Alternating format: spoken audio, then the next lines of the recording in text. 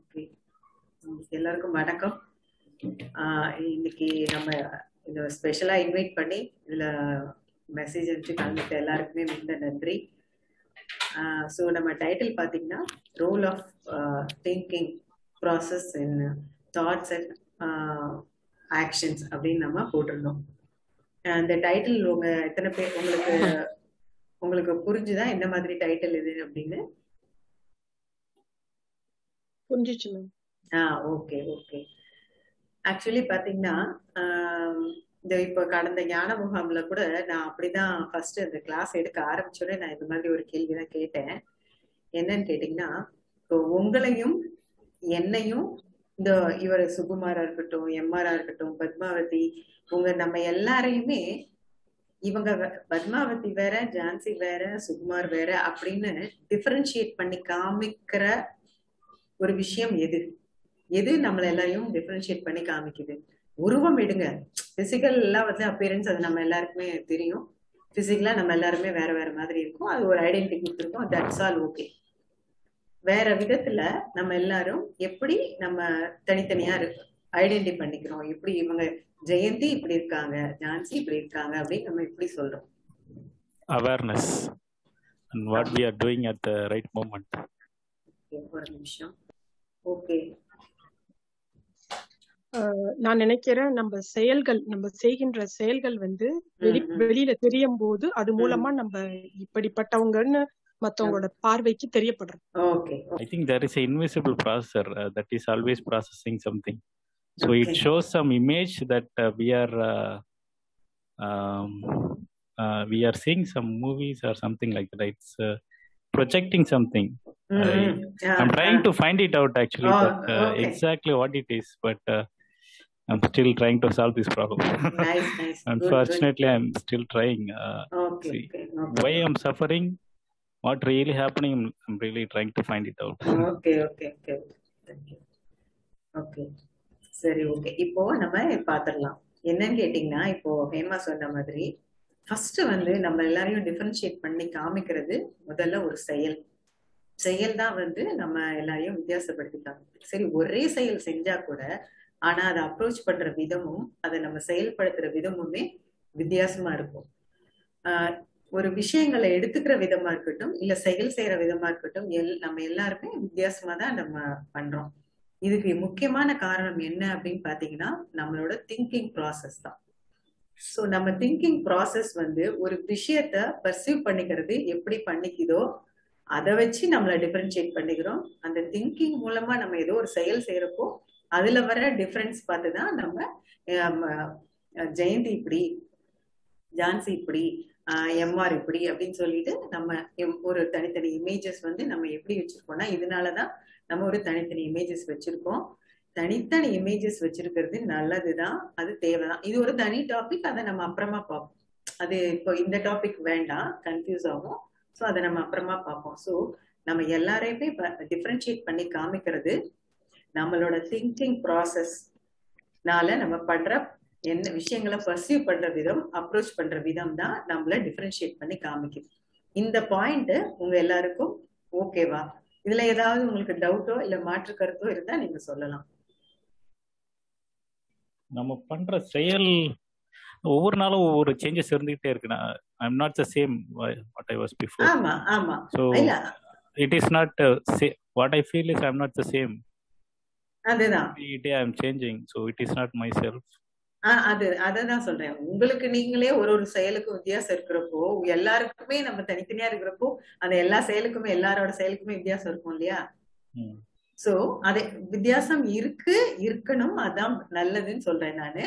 அதுக்கு மூல காரணம் என்ன அப்படின்னு பாத்தீங்கன்னா, இந்த திங்கிங் ப்ராசஸ் தான். நீங்க ஏன் ஒரு நாளும் ஒரு செயலை வந்து வேற வேற விதமா செய்றீங்க? உங்களோட திங்கிங் ப்ராசஸ் அந்த வேற விதமா செய்யல. நான் இம்ப்ரூவ் பண்ணி அது இன்னும் பெட்டரான, இன்னும் பெஸ்ட் வேல அதை நான் எப்படி பண்ண முடியும்? ஒரு பிரச்சனை இருக்குன்னா அதை வந்து ஒரே மாதிரி நான் ஹேண்டில் பண்ணல, வேற விதமா ஹேண்டில் பண்றேன். அதுல எது பெஸ்டோ அதை நான் சூஸ் பண்றேன். ஓகே. அதாவது அதுதான் அந்த திங்கிங் ப்ராசஸ்ல தானே நீங்க ஒண்ணு சூஸ் பண்றீங்க. இன்னைக்கு ஒண்ணு சூஸ் பண்றீங்க, நாளைக்கு ஒண்ணு சூஸ் பண்றீங்க இல்லையா? உங்களோட பெட்டர்மெண்ட்டுக்காக நீங்க ஒண்ணு சூஸ் பண்றீங்க. ஓகே. ஸோ பாத்தீங்கன்னா அந்த திங்கிங் ப்ராசஸ், நம்ம அந்த திங்கிங் ப்ராசஸ் தான் ஒரு விஷயத்த நம்மளை பர்சீவ் பண்றதும் சரி, அந்த ஆக்ஷன் நம்ம எப்படி செய்யறோம் அப்படிங்கறதும் சரி, அதை வந்து ஒருத்தருக்கு ஒருத்தர் டிஃபரன்ஷியேட் பண்ணி காமிக்கிறது தான் இந்த திங்கிங் ப்ராசஸ். இதை வச்சுதான் நம்ம எல்லாருமே இவங்க நல்லா பண்றாங்க, இவங்க கொஞ்சம் மீடியமா பண்றாங்க, இவங்க கொஞ்சம் மோசமா பண்றாங்க அப்படின்லாம் நம்ம பிரிக்கிறது. ஒரு விஷயம் அப்ரோச் பண்றது, இவங்க இந்த விஷயத்த இப்படி யோசிக்கிறாங்க, இவங்க இந்த விஷயத்த இப்படி அப்ரோச் பண்றாங்க அப்படின்னு தானே சொல்றோம் இல்லையா? சோ இதை வச்சுதான் நம்ம எல்லாருமே நம்ம டிஃபரன்ஷியேட் பண்ணி பாத்துக்கிறோம். ஓகே, இப்போ இந்த திங்கிங் ப்ராசஸ் அப்படிங்கிறது நீங்க எல்லாருமே நம்ம கான்செப்ட்ல உங்களுக்கு இருக்கீங்க அப்படின்னு நினைக்கிறேன். யாராவது புதுசா யாராவது இருக்கீங்களா? வெரி நியூ, எதுவுமே தெரியாது அப்படி யாராவது இருக்கீங்களா? நான் வெரி நியூ கிடையாது, பட் நிறைய அந்த யூடியூப் வீடியோஸ்லாம் நான் பார்த்துட்டேன். பட் ஃபர்ஸ்ட் டைமா இந்த கால்ல நான் ஜாயின் பண்றேன். ஸோ அப்படி பார்த்தா நான் நியூன்னு தான் சொல்றேன். Okay okay. ஸோ நம்மளோட ஜென்ரலாவே நம்மளோட கான்செப்டோட பேஸே என்னன்னு பாத்தீங்கன்னா தாட்ஸ் அண்ட் எமோஷன்ஸ். அது எல்லாமே வந்து ஆட்டோமேட்டிக்கா ஜென்ரேட் ஆகி வரக்கூடிய விஷயங்கள் தான். ஸோ அதுக்கு நம்ம பொறுப்பெடுக்கவோ அதுக்கு நம்ம ஃபோக்கஸ் பண்ணவோ வேண்டாம். நம்ம திங்கிங்ல வந்து எவ்வளவு தூரம் ஃபோக்கஸ் பண்ண முடியுமோ பண்ணி ஆக்ஷன் பண்ணலாம். இப்படிதான் வந்து ஒரு பேஸ் லைன் இருக்கும் நம்மளோட இதுல. ஸோ இப்ப பாத்தீங்கன்னா இந்த திங்கிங் ப்ராசஸ் அப்படிங்கிறது தாட்ஸ்லயும் ஆக்ஷன்லயும் எப்படி இதோட பங்கு இருக்கு அப்படின்னு பார்க்க போறோம். முதல்ல ஒரு விஷயம் என்னன்னா, நீங்க எம்ஆர் நீங்க கொஞ்சம் உங்க புதுசுனால இப்ப நான் கேட்கிற கொஸ்டின் உங்களுக்கு கொஞ்சம் புதுசா இருக்கலாம். இவங்க எக்ஸ்பிளைன் பண்ணட்டும், அதுக்கப்புறம் நீங்க சொல்லுங்க.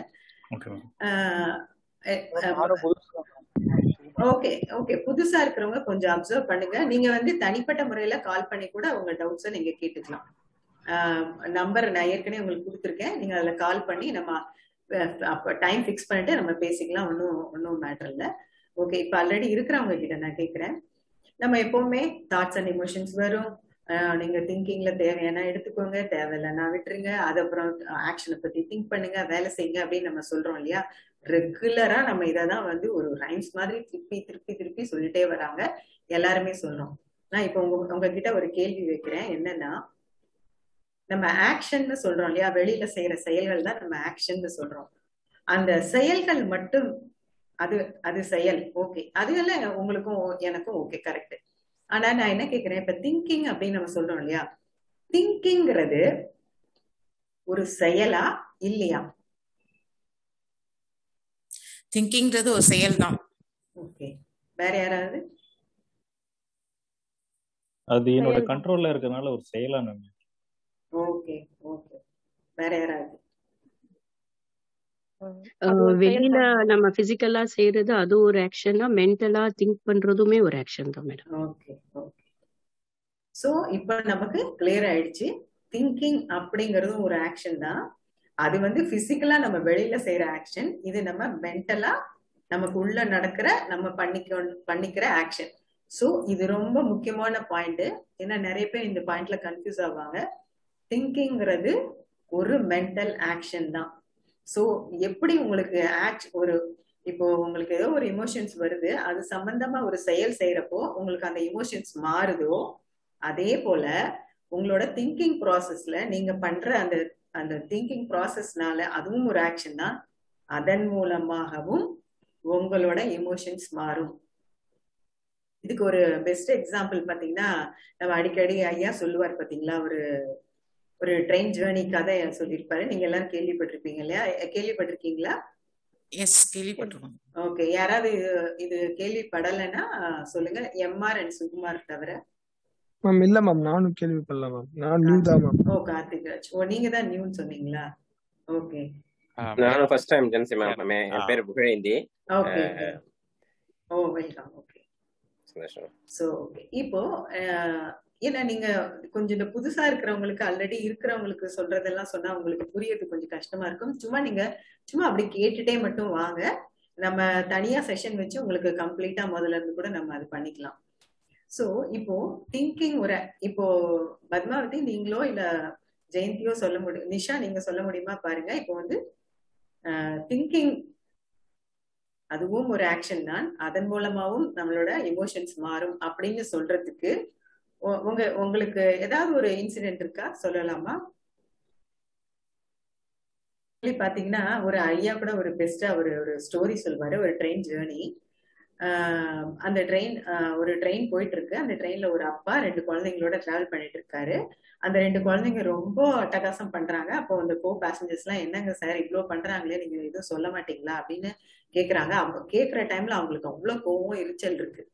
சோ இப்போ அவங்களுக்கு ரொம்ப எரிச்சல், கோவம் அப்படிங்கிற ஒரு எமோஷன்ஸ் இருக்கு. உடனே அவங்க அதை வச்சு வெளியில அவர்கிட்ட அந்த ஒரு கொஸ்டின் கேக்குறாங்க, ஏங்க இப்படி பண்ணக்கூடாதான்னு. அந்த கோபத்துல அவங்க அதை எக்ஸ்பிரஸ் பண்றாங்க. அப்போ அந்த அந்த அப்பா சொல்றாரு, ரொம்ப சின்ன பசங்க அந்த குழந்தைங்க, இல்லங்க இவங்களோட அம்மா வந்து ஏதோ நார்த் இந்தியா, இவங்க வந்து டீச்சரா ஒர்க் பண்றாங்க. நார்த் இந்தியா ஒரு டூர் போனாங்க. அங்க ஏதோ ஒரு இடத்துல ஒரு மாணவியை காப்பாத்துறேன்னு சொல்லி அவங்களும் இறந்து போயிட்டாங்க. சோ அவங்க உடம்ப கொண்டு வர முடியல. அதனால இந்த பசங்களை நான் கூட்டிட்டு போயிட்டு இருக்கேன். வீட்டுல இந்த பசங்களை பாத்துக்க யாரும் இல்லை, அதனால கூட்டிட்டு போயிட்டு இருக்கேன். இவங்களுக்கு சொன்னா புரியவும் புரியாது, அதனால இவங்களை எப்படி ஹேண்டில் பண்றதுன்னு தெரியல அப்படின்னு அந்த இன்சிடென்ட் அவர் சொல்லி முடிச்ச உடனே கூட இருந்த அதே கோ பேசஞ்சர்ஸ் நிலைமை அப்படியேதான் இருக்கு, ஆக்ஷன் எதுவுமே மாறல. ஆனா இப்போ முன்னாடி எரிச்சலும் கோபம் வந்தது, இப்பவும் அதே குழந்தைங்க அதே சேட்டை பண்ணிட்டு தான் இருக்காங்க. ஆனா இப்போ அவங்க மனநிலைமை மாறி இருக்கு. இப்போ அவங்களுக்கு அந்த இமோஷன்ஸ் வரல. இப்போ அவங்க எப்படி அதை பாக்குறாங்கன்னா, ஐயோ இந்த குழந்தைங்க இப்படி கஷ்டப்படுறாங்களே, சரிம்மா நீ இதை விளையாடுமா அப்படின்னு சொல்லி அவங்களோட அப்ரோச்சே கம்ப்ளீட்டா மாறி போகுது. சோ இப்ப பாத்தீங்கன்னா அவங்க இந்த கோ பேசஞ்சர்ஸ் அவங்களோட இமோஷன்ஸ் மாறுறதுக்கு எந்த விதமான பிசிக்கலா அவங்க ஆக்ஷன் எதுவுமே பண்ணல, ஜஸ்ட் புரிஞ்சுக்கிட்டாங்க. ஃபர்ஸ்ட் அவங்க அந்த நிலைமைய, அந்த சிச்சுவேஷன் அவங்க புரிஞ்சு வேற மாதிரி எடுத்துக்கிட்டப்போ புரிஞ்சுக்கிட்டப்போ அவங்களுக்கு அந்த எரிச்சல், கோபம் வந்தது. இப்ப வேற மாதிரி அது அவங்க பெர்செப்ஷன் சேஞ்ச் ஆனதுனால அவங்களுக்கு இப்ப ஒரு கருணையான ஒரு உணர்வு வரும். சோ பாத்தீங்கன்னா இப்போ நம்ம ஜெனரலாவே என்ன சொல்லுவோம்னா, வெளியில ஏதாவது ஒரு ஆக்ஷன் பண்ணீங்கன்னா அது ரிலேட்டடா ஒரு ரிஃப்ளெக்ஷன் உங்களுக்கு உங்களோட தாட்ஸ் அண்ட் எமோஷன்ஸ் மாறும்னு சொல்லுவோம். பட் இப்போ திங்கிங் ப்ராசஸ் ஆலையும் உங்களோட தாட்ஸ் அண்ட் எமோஷன்ஸ் மாறும். அதாவது ஒரு விஷயத்த நீங்க எப்படி பெர்சீவ் பண்றீங்களோ அதை பொறுத்து உங்களோட தாட்ஸ் அண்ட் எமோஷன்ஸ் மாறும் அப்படிங்கிறது இதோட மெயினான பாயிண்ட். இந்த பாயிண்ட்ல மட்டும் யாருக்காவது சந்தேகம் இருந்தா கேட்கலாம், இந்த நியூவா வந்திருக்கவங்கள தவிர. சந்தேகம் இல்ல மேம். நான் ஒரு சின்ன இத ஒட்டி உள்ள ஒரு சின்ன இன்சிடென்ட் சொல்றேன், சுருக்கமா சொல்லிடுறேன், டைம் வேஸ்ட் பண்ணாம. இப்ப என் பெண் நான் ஒரு சின்ன விஷயம் வீடு கிளீனா வச்சிருக்கிறதுன்றது, இப்ப அவ வெளியில இருந்து வரும்போது ஏதோ ஒரு ஹேபிட்னால ஒரு நல்ல பழக்க வழக்கத்தை ஏதோ செய்யல. அதனால நான் ரொம்ப கோபப்பட்டு அவளை எனக்கு அந்த ஹேபிட் தான் முக்கியமா தெரியுது, அந்த அந்த அந்த சுற்றுப்புறம் மாறுபட்டு இருக்குன்னு சொல்லிட்டு நான் அவளை பயங்கரமா திட்டுறேன். ஆனா அதே பெண் தான், அதேதான் தொடர்ந்து அவ செஞ்சுட்டு தான் இருக்க போறா, மாற போறது இல்லை.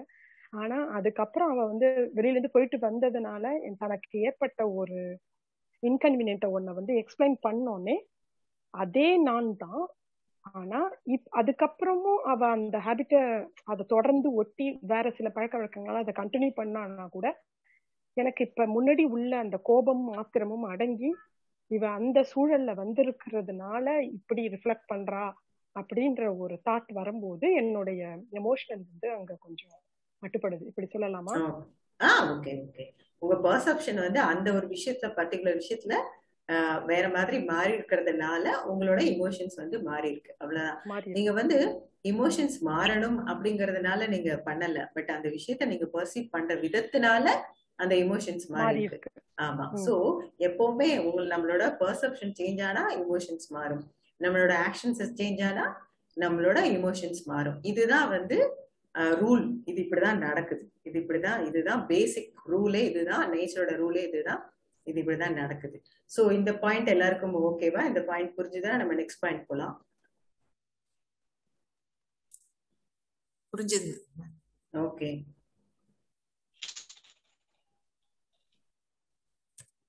ஓகே. சோ இப்போ நம்ம நெக்ஸ்ட் பாயிண்ட் போலாம். நான் ஒரு ஸ்கிரீன் ஷேர் பண்றேன், நீ கொஞ்சம் பாருங்க. உங்களுக்கு நான் இப்ப நான் காட்ட போற ஸ்கிரீன் ஒரு பிட்டா தான் உங்களுக்கு தெரியும். இப்ப பிகினிங்ல பாக்குறதுக்கு பிட்டா தெரியும், லாஸ்ட்ல இது எல்லாமே எப்படி கோர்வையா வருதுங்கிறத உங்களுக்கு நீங்க லாஸ்ட்ல நீங்க புரிஞ்சுக்கலாம். புதுசா வந்தவங்க கூட கவனிங்க, நான் உங்களுக்கு பின்னாடி நான் எக்ஸ்பிளைன் பண்றேன்.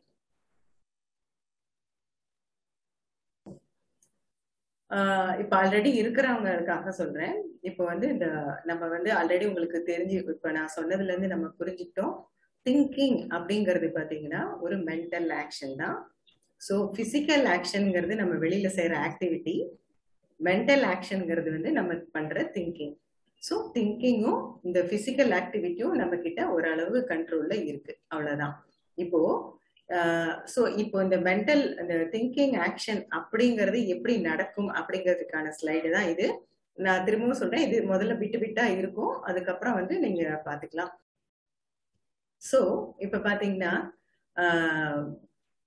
இப்போ இந்த திங்கிங் அப்படிங்கிற ஒரு ப்ராசஸ் இருக்கு இல்லையா, நீங்க இப்ப நான் சொல்றத நீங்க பிட்டு பிட்டா மட்டும் வச்சுக்கோங்க, அப்புறமா இதெல்லாம் எப்படி சேர்ந்து வருங்கிறத நம்ம லாஸ்டா போவோம். ஸோ இந்த மென்டல் ஆக்ஷன் அப்படிங்கிற இந்த திங்கிங் ப்ராசஸ்க்கு ஒரு இன்புட் வேணும் இல்லையா, ஒரு விஷயம் நடக்கிறதுக்கான ஒரு மெட்டீரியல்ஸ் வேணும் இல்ல, ஏதாவது ஒரு ப்ராடக்ட் நம்ம பண்ணி கொடுக்கணும்னா அதுக்கு வந்து ஒரு பேசிக்கான ரா மெட்டீரியல் வேணும் இல்லையா.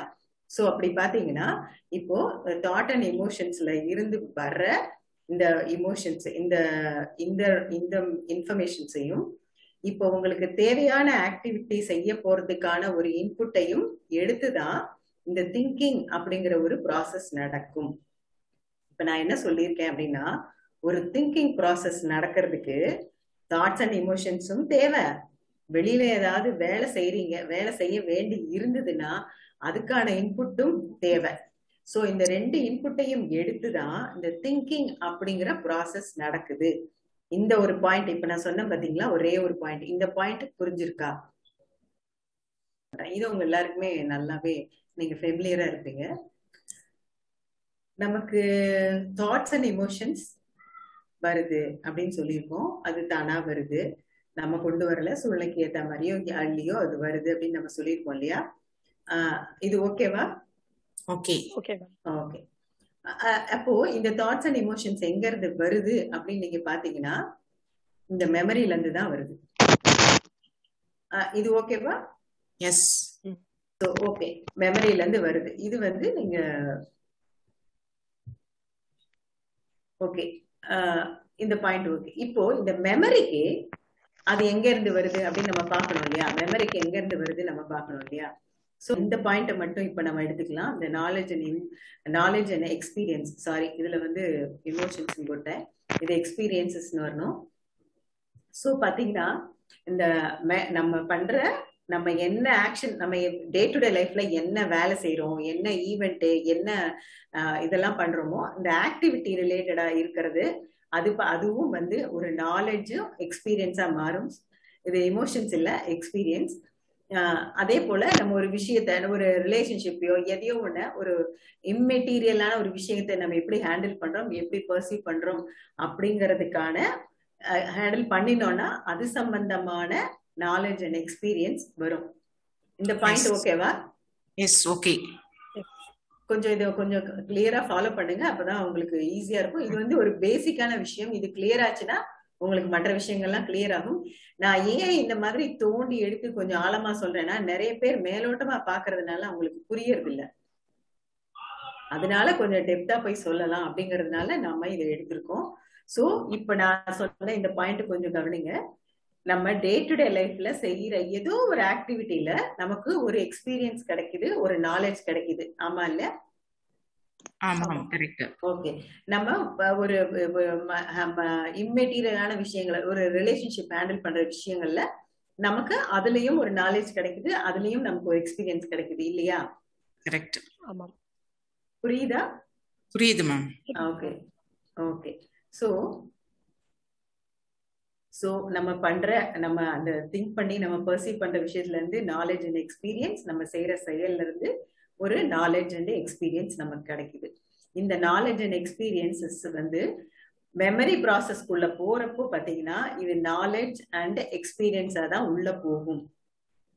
ஆனா இது வெளியில வரப்ப பாத்தீங்கன்னா தாட்ஸ் அண்ட் எமோஷன்ஸா வெளியில வரும். சோ இந்த ப்ராசஸ் இருக்கு பாத்தீங்களா, இந்த ஆக்சுவலி சொல்ல போனா இந்த நாலேஜ் அண்ட் எக்ஸ்பீரியன்ஸ் அப்படிங்கிற இந்த ப்ராசஸ் கூட நம்ம கையில கிடையாது, நம்ம கையில கிடையவே கிடையாது. நம்ம கையில இந்த நாலேஜும் கிடையாது. இந்த நாலேஜ் வந்து நீங்க ஏதோ ஒரு செயல் செய்யறீங்க, அது சம்பந்தமா உங்களுக்கு என்ன நாலேஜ் வரணும், என்ன எக்ஸ்பீரியன்ஸ் வரணும் அப்படிங்கறத கூட நீங்க டிசைட் பண்ண முடியாது. வெறும் ஆக்ஷன் மட்டும்தான் நீங்க பண்ண முடியும். அது சம்பந்தமா உங்க நாலேஜ், நீங்களா அந்த ப்ராசஸ்ல என்ன நாலேஜ் அது ரிசீவ் பண்ணிக்குதோ அது பண்ணிக்கும், என்ன எக்ஸ்பீரியன்ஸ் ஃபீல் பண்ணுதோ அதை அது ரெஜிஸ்டர் பண்ணிக்கும். நீங்களா ஒரு ஆக்ஷன் பண்ணிட்டு அதுக்கு ஒரு அகெயின்ஸ்டா ஒரு நாலேஜையோ ஒரு எக்ஸ்பீரியன்ஸையோ நீங்க ரெஜிஸ்டர் பண்ண முடியாது. ஒரு இப்போ நீங்க ஒரு எக்ஸாம்பிளுக்கு சொல்லலாம். நீங்க நிறைய பேர் கூட நீங்க சொல்லியிருப்பீங்க, நான் நல்லதானப்பா நினைச்சேன், நான் நல்லதானே பண்ணேன், ஆனா எனக்கு இப்படி முடியுது அப்படின்னு சொல்றோமா இல்லையா? நிறைய பேர் நம்ம சொல்றோம் இல்லையா? சோ அது எல்லாமே எப்படின்னு பாத்தீங்கன்னா, நம்ம அந்த விஷயத்த அந்த மாதிரி பர்சீவ் பண்ணி நமக்கு ஒரு நல்ல விஷயம் தான் நடக்கும் அப்படின்னு நம்ம ஸ்டோர் பண்ணிக்கிறோம் இந்த நாலேஜ் அண்ட் எக்ஸ்பீரியன்ஸ்ல.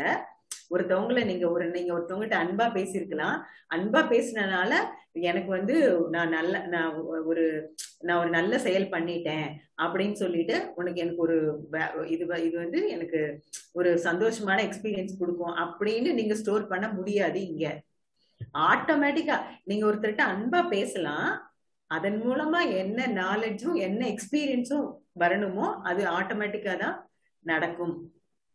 இந்த knowledge and emotions, knowledge and experience process உங்க கண்ட்ரோல்ல இல்ல. ஆக்டிவிட்டி உங்க கண்ட்ரோல்ல இருக்கு, பர்செப்ஷன் உங்க கண்ட்ரோல்ல இருக்கு, நீங்க ஒருத்தவங்களை அப்ரோச் பண்ற விதம் என்ன அப்படிங்கிறது உங்க கண்ட்ரோல்ல இருக்கு. ஆனா அது சம்பந்தமா உங்களுக்கு என்ன மாதிரி நாலேஜ் வரணும், என்ன மாதிரி எக்ஸ்பீரியன்சஸ் வரணும் அப்படிங்கிறது உங்க கையில கிடையாது. அதுவும் நேச்சர் கையில தான் இருக்கு. சோ பாத்தீங்கன்னா இது எப்படிங்கறத நம்ம தனியா இதுக்கு ஒரு கிளாஸே எடுக்கலாம். அது டோட்டலி அது ஒரு வேற மாதிரி ஒரு பெரிய சப்ஜெக்ட், ரொம்ப பெரிய சப்ஜெக்ட். அது நம்ம இன்னொரு நாள் எடுக்கலாம். சோ பாத்தீங்கன்னா ஒரு நிமிஷம் இதை எக்ஸ்பிளைன் பண்ணிட்டு வந்துடுறேன் செந்தில்குமார். சோ இந்த மெமரி அப்படிங்கிற ஒரு ப்ராசஸ்க்குள்ள போறப்போ இந்த நாலேஜ் அண்ட் எக்ஸ்பீரியன்சஸா தான் இது உள்ள போகும். ஆனா வெளியில அது வரப்ப பாத்தீங்கன்னா தாட்ஸ் அண்ட் இமோஷன்ஸா தான் அது வெளியில வரும், அக்கார்டிங் டு த சிச்சுவேஷன் வச்சுக்கோங்க. சோ இப்படிதான் இது நடக்குது. மறுபடியும் சொல்றேன், இது அப்படியே சும்மா இந்த பிக்சர் எனக்கு புரியுது, இந்த பிக்சர் எனக்கு புரியல, இவ்வளவு மட்டும் பாருங்க. இது என்ன சம்பந்தம் அப்படிங்கறத நம்ம கடைசியில பார்க்கலாம். செந்தில், திங்கிங் ப்ராசஸ்ல இருந்து உங்க மெமரியில ஸ்டோர் ஆகுது, பிசிக்கல் ஆக்டிவிட்டில இருந்து உங்க மெமரிக்கு ஸ்டோர் ஆகுது, அப்படி வந்துருங்க. இது வேண்டாம், இது ரொம்ப. சோ நீங்க இப்படி டைரக்டா எடுத்துக்கோங்க. உங்க திங்கிங், நீங்க திங்க் பண்ணி என்ன ப்ராசஸ் பண்றீங்களோ அது சம்பந்தமாகவும் மெமரியில ஸ்டோர் ஆகும். நீங்க பிசிக்கல் ஆக்ஷனா என்ன பண்றீங்களோ அது சம்பந்தமான நாலேஜ் அண்ட் எக்ஸ்பீரியன்சஸ் மெமரியில ஸ்டோர் ஆகும். அதுக்கப்புறம் அது தாட்ஸ் அண்ட் இமோஷன்ஸா வரும். இப்படியே முடிச்சுக்கோங்க. இது ஒரு தனி சாப்டர், இது தனியா பாருங்க. இப்போ இந்த மெமரி அப்படிங்கறதுல பாத்தீங்கன்னா நம்ம ஹியூமன் மெமரி அப்படிங்கிற மெமரிக்குள்ள பாத்தீங்கன்னா நீங்க பண்ற அந்த ஆக்ஷன்ல இருந்தும் நீங்க பண்ற அந்த திங்கிங் பர்செப்ஷன்ல இருந்தும் மெமரியில போய் ஸ்டோர் ஆகும் அப்படின்னு சொன்னோம் இல்லையா? இது ஒண்ணு. உங்க பர்த்ல இருந்து உங்களுக்கு தெரியும் தெரியாது, உங்க பர்த்ல இருந்தும் ஒரு மெமரி ஸ்டோர் ஆகும். உங்களுக்கு தெரியாமலே உங்களுக்கு உங்களோட நீங்க என்ன ஆக்ஷன், நீங்க அந்த ஆக்ஷனே பண்ணீங்களா பண்ணலையானே தெரியாது, அதுல இருந்தும் உங்களுக்கு அந்த ஒரு விஷயத்த நீங்க எப்படி பார்த்து பர்சீவ் பண்ணிட்டீங்க அப்படிங்கறதே உங்களுக்கு தெரியாது, அதுல இருந்தும் மெமரியில ஸ்டோர் ஆகும். சோ இந்த ஹியூமன்ல இந்த லாங் டேர்ம் இந்த மெமரி அப்படிங்கிற ஒரு விஷயம் பாத்தீங்கன்னா இது மூணும் சேர்ந்ததுதான் இந்த மெமரியில இருக்கும். இந்த ஒரு மெமரியில, அதுல மெமரியில நிறைய விதம் இருக்கு. சோ இந்த மெமரியில பாத்தீங்கன்னா உங்க பர்த்ல இருக்கிற அப்போ இருக்கிற அந்த மெமரியும் வரும், நீங்க பண்ற ஆக்ஷன் பர்செப்ஷன்ல இருந்தும் வரும், நீங்க பண்ணாத ஆக்ஷன் நீங்க பண்ணாத பர்செப்ஷன்ல இருந்தும் வரும். அதாவது அததான் நீங்க கவனிக்கணும். உங்களோட அப்படிங்கறதா இங்க ரொம்ப முக்கியமான விஷயம். சோ இந்த ஸ்லைட புரியுதா? இந்த ஸ்லைட் மட்டும் புரியுது மேம். வேற யாருக்காவது சந்தேகம் இருந்தா கேளுங்க. இந்த ஸ்லைட் புரியுது மேடம். ஒரே ஒரு உதாரணம் ஒண்ணு கொடுக்க முடியுமா? Your unknown actions. ஓகே, இது ஒண்ணு சொல்லி இது ஈஸியா கொடுக்கலாம். இப்போ ஒண்ணுமே இல்ல, நீங்க ஒரு விஷயத்த நீங்க இப்போ நான் இப்ப இந்த ஸ்கிரீன் உங்களுக்கு காமிக்கிறேன் இல்லையா? இந்த ஸ்கிரீனை பார்த்துட்டு இந்த ஸ்கிரீன்ல எத்தனை கலர் இருக்கு அப்படின்னு நான் சொல்லுங்க அப்படின்னு நான் கேக்குறேன்னு வச்சுக்கோங்களேன். உடனே நீங்க என்ன பண்ணுவீங்க? கவனமா பாப்பீங்க. பார்த்துட்டு இந்த ஒரு கிரீனு, ரெட்டு, இந்த இந்த ப்ளூ அப்படின்னு நீங்க ரெஜிஸ்டர் பண்ணிருப்பீங்க இல்லையா? சோ இப்போ நீங்க ரெஜிஸ்டர் பண்ண இந்த 3 கலரும் இதுல போய் ஸ்டோர் ஆகும். இந்த 3 கலர் தானே இதுல இருக்கு. இதுல எத்தனை கலர்ஸ் இருக்கு? எவ்வளோ கலர்ஸ் இருக்கு இல்லையா இந்த ஸ்கிரீன்ல இப்போ. இந்த எல்லா அந்த நிறைய மோஸ்ட் ஆஃப் த கலர்ஸ் உங்களோட அன்கான்சியஸ் மைண்ட்ல போய் ஸ்டோர் ஆயிருக்கும் இந்நேரம். ஆயிருக்கும்ங்கிறது ஒரு அசம்ப்ஷன் தான். ஒரு அசம்ப்ஷன் இல்ல, அது நான் சொல்றேன் பாருங்க. இதெல்லாம் நான் பேசுறதுனால உங்களுக்கு அப்படி இருக்கு. நியூரோ சயின்ஸ் படிச்சவங்க கிட்ட கேட்டுதான் நான் உங்களுக்கு கான்பிடென்டா நான் சொல்ல முடியுது. சோ இது கண்டிப்பா ரெஜிஸ்டர் ஆயிருக்கும். அட்லீஸ்ட் 100% ஆயிருக்காட்டாலும் ஒரு 80% கண்டிப்பா ஆயிருக்கும். இந்த 80ல பாத்தீங்கன்னா உங்களோட கான்சியஸ்ல உங்களுக்கு தெரிஞ்சு ஆனது ஒரு 10% கூட, 10%ஏ ரொம்ப ஜாஸ்தி. ஆனா ஒரு 70-80% இந்த அன்னோன்ல இருந்து தான் இந்த மெமரியில ஸ்டோர் ஆயிருக்கும். இது இந்த ஒரு சின்ன விஷயம் இல்ல, எல்லா விஷயமுமே இப்படிதான். நிறைய விஷயங்கள், நம்ம மெமரியில ஸ்டோர் ஆகிற நிறைய விஷயங்கள் ஒரு 10% தான் நமக்கு தெரிஞ்ச ஆக்ஷன்லயும் பர்செப்ஷன்ல இருந்தும் ஸ்டோர் ஆகுது. 90% ஆன விஷயங்கள் நமக்கு தெரியாத விஷயங்கள் தான், நமக்கே தெரியாது. அந்த மாதிரி விஷயங்களும் இதுதான் ஸ்டோர் ஆகுது.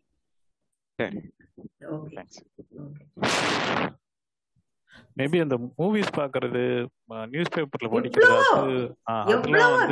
எவ்வளவு விஷயம் இருக்கு, இதுக்கெல்லாம் நீங்க எல்லாமே அன்னோன்ல. ஆமா, நிறைய இருக்குங்க, நிறைய இருக்கு. அதுக்கு எவ்வளவோ உதாரணங்கள் சொல்லலாம். நமக்கே டே டு டே லைஃப்ல எவ்வளவு தெரியும். சோ மோஸ்ட்லி கிட்ஸுக்கு ஒரு பர்டிகுலர் ஏஜ் வரைக்குமே சில வயலண்ட் மூவிஸ் எல்லாம் காமிக்க கூடாதுன்னு சொல்லுவாங்க. ஆமா, சோ அதுவுமே நிறைய டிஃபரன்ஸ் எங்களுக்கு தெரியுது. பாக்குற குழந்தைங்களுக்கும் பார்க்காத குழந்தைங்களுக்கும் நல்ல டிஃபரன்ஸ் தெரியும். சோ பாத்தீங்கன்னா இப்போ உங்களுக்கு அந்த முக்கியமாக நம்மளோட கான்செப்ட்ல நம்ம என்ன சொல்லுவோம்னா, தாட்ஸ் அண்ட் எமோஷன்ஸ்ங்கிறது சூழ்நிலைக்கு தகுந்த மாதிரி ரிஃப்ளெக்ட் ஆகிற ஒரு விஷயம் தான் அப்படின்னு சொல்லுவாங்க. ஆனா நிறைய பேர் என்ன கொஸ்டின் பண்ணுவாங்க அப்படின்னு கேட்டீங்கன்னா, இல்லைங்களே அந்த மாதிரி சூழ்நிலையே எதுவுமே இல்லையே, ஆனா எனக்கு அந்த மாதிரி தாட் எமோஷன்ஸ் வருதே, அது எப்படி அப்படின்னுங்கிற கேள்வி நிறைய பேர் கேட்பாங்க. உங்களையும் நிறைய பேர் கேட்டிருக்கீங்களா?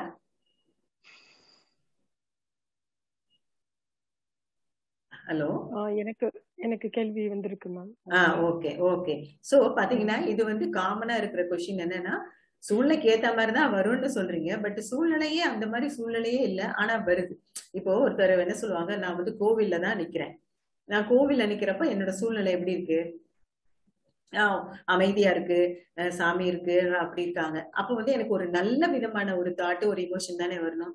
ஆனா எனக்கு இப்ப யாரையோ பார்த்து எனக்கு பொறாமை வருது, எனக்கு கோபம் வருது, எரிச்சல் வருது அப்படின்னு சொல்லுவாங்க. எல்லாருக்குமே நடக்கும், நம்ம எல்லாருக்குமே நடக்கும். சோ இப்ப பாத்தீங்கன்னா சூழ்நிலைக்கு தகுந்த மாதிரி அங்க உங்களுக்கு தாட்ஸ் அண்ட் எமோஷன்ஸ் வருது இல்ல, வேற மாதிரி தான் வருது இல்லையா? இது நம்ம டே டு டே லைஃப்ல எல்லாருக்குமே நடக்கிற ஒரு விஷயம்.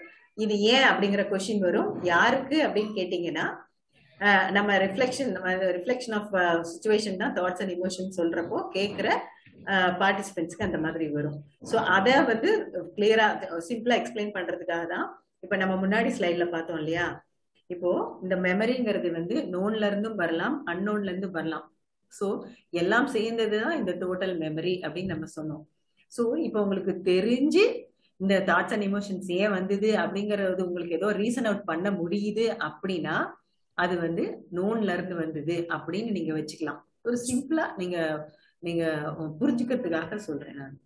சோ இன்கேஸ் அந்த சிச்சுவேஷனுக்கு ரெலவெண்டே இல்லாம வேற மாதிரி உங்களுக்கு ஒரு தாட்ஸ் அண்ட் எமோஷன்ஸ் வந்துதா, அன்னோனா ஸ்டோர் ஆச்சு பாத்தீங்களா, உங்களோட கன்சர்ன் எல்லாமே ஸ்டோர் ஆச்சு இல்லையா, அந்த தாட்ஸ் அண்ட் எமோஷன்ஸ்ல இருந்து வந்தது அப்படின்னு நீங்க புரிஞ்சுக்கலாம். இந்த பாயிண்ட் ஓகேவா? எஸ். யாருக்கா இந்த பாயிண்ட் சம்பந்தமா ஏதாவது கேட்கணும்னா கேட்கலாம். ஹலோ, கேக்குதா? நீங்க கேளுங்க மேம். ஒரு எக்ஸாம்பிள் கொஞ்சம் சொல்றீங்க மேடம்? இதான் இப்ப சொன்னேன்ல, இப்ப ஏதோ ஒரு கோவில்ல நிக்கிறீங்க, உங்களுக்கு ஒரு நல்ல பக்தியான தாட் வந்தா நீங்க ஏன்னு கேட்க மாட்டீங்க. ஆனா ஏதோ பொறாமையான தாட் வந்தா என்னடா இந்த சூழ்நிலை இப்படி இருக்கு, பொறாமையா தாட் வருதுன்னு நினைப்பீங்களா மாட்டீங்களா? நினைப்போம் இல்லையா? சோ அந்த பொறாமையான தாட்டு ஏன் வந்தது, எப்படி வந்தது அப்படின்னு எல்லாம் நீங்க உங்களால கண்டுபிடிக்க முடியாது, அது ஆராய்ச்சி பண்ணவும் தேவையில்லை.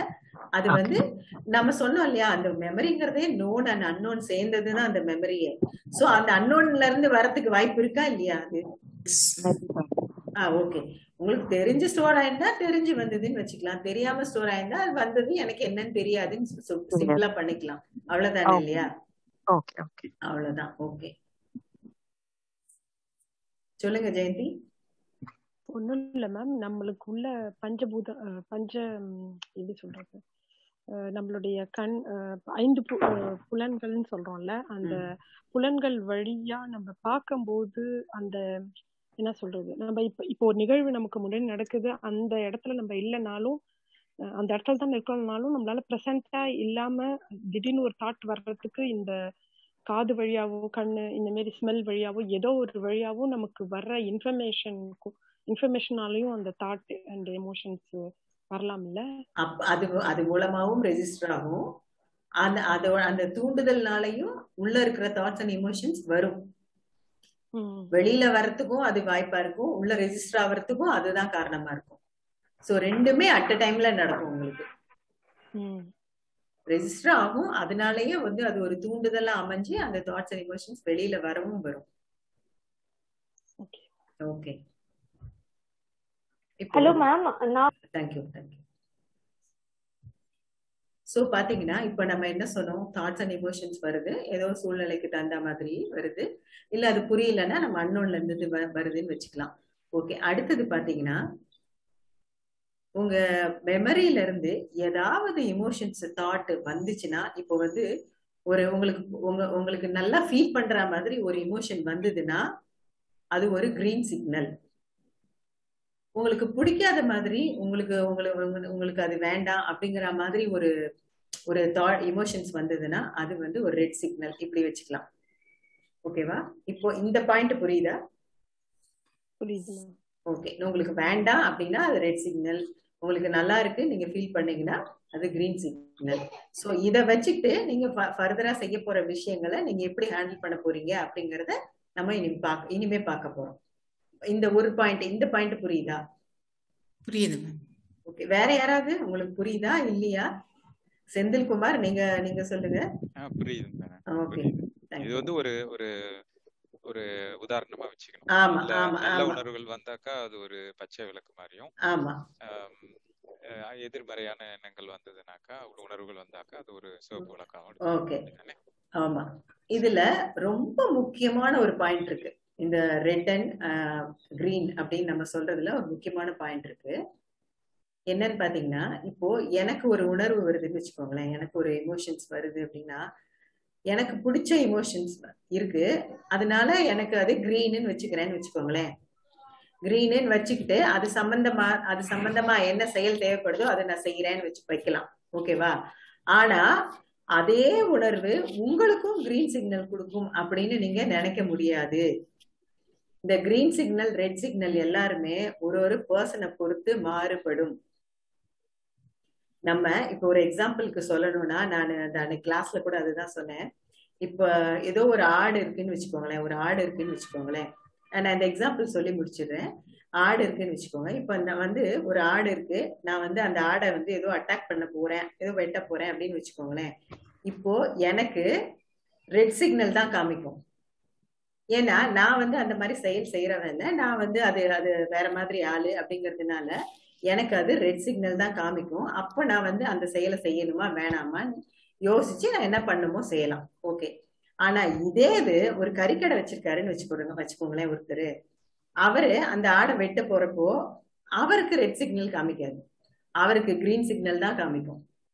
ரெண்டு பேருமே செய்ய போற செயல் ஏதோ ஒரு செயல் தான் செய்ய போறோம். ஆனா அந்த ஒரு பர்டிகுலர் செயல் அவருக்கு கிரீன் சிக்னலையும் எனக்கு ரெட் சிக்னலையும் காமிக்கும். இப்படிதான் நம்ம எல்லாருக்குள்ளயுமே அந்த red signal and green signal மாறி மாறி நடந்துட்டு இருக்கோம்.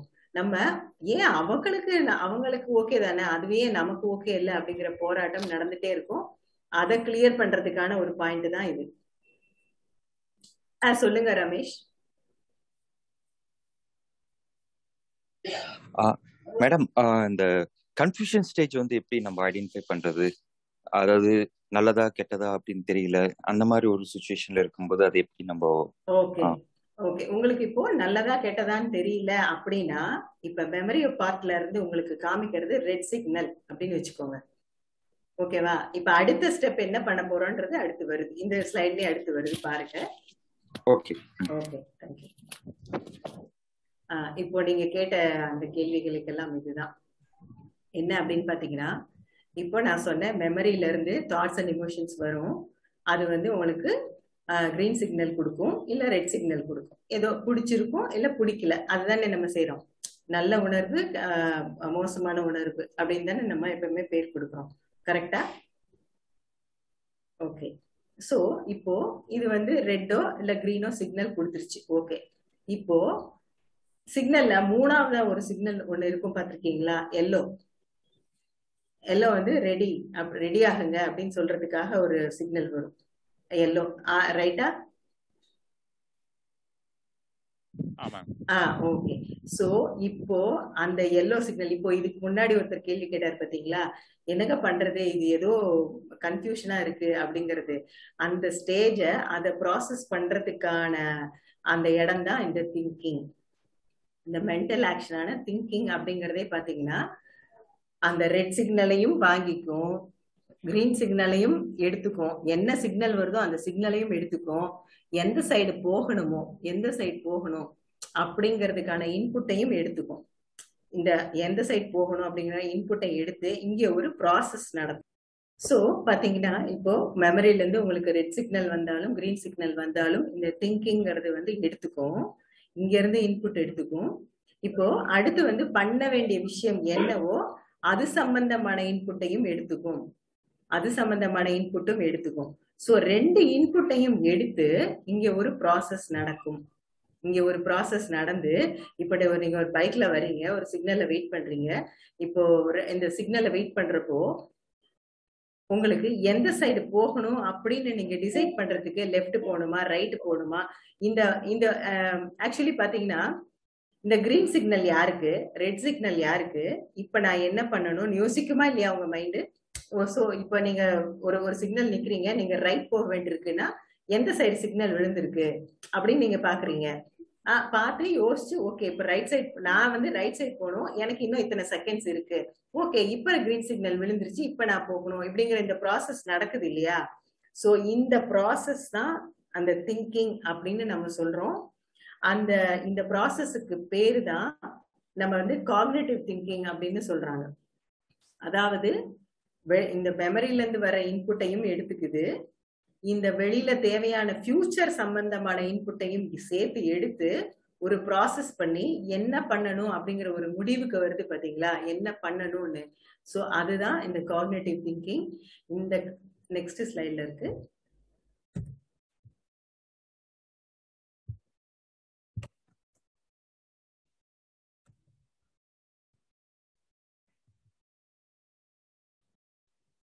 சோ அடுத்து இன்னொரு எக்ஸாம்பிள் எடுத்துக்கலாம். நான் எடுத்துட்டு அடுத்து அந்த விஷயமா போலாம்.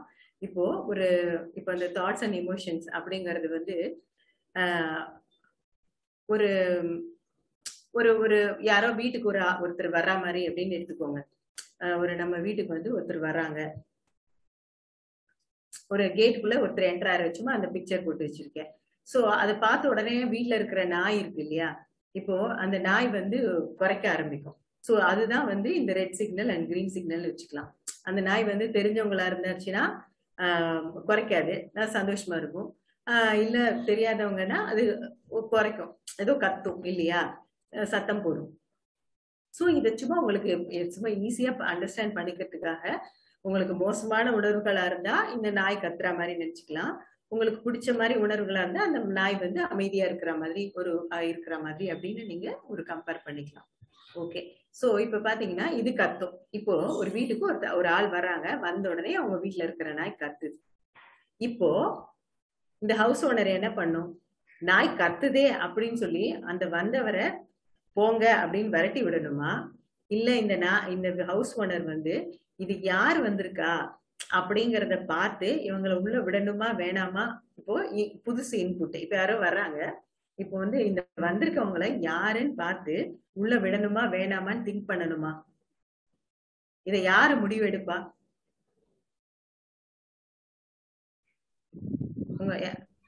ஹவுஸ் ஓனர் தான். ஹவுஸ் ஓனர் தான் முடிவு எடுக்கணும். ஓகே. ஆனா நம்ம மோஸ்ட்லி நம்ம என்ன பண்ணுவோம் அப்படின்னு பாத்தீங்கன்னா, இந்த நாய் கத்துதேன்னு பார்த்து பயந்துட்டு இது நம்ம இந்த வீட்டுக்குள்ள யாரும் இவங்க வரக்கூடாது வரக்கூடாதுன்னு நம்ம நினைப்போமா இல்லையா? நான் வந்து நாய் கத்துது அப்படிங்கறத எடுத்துக்காதீங்க, ஒரு தாட்ஸ் அண்ட் எமோஷன்ஸ சொல்றேன் நான்.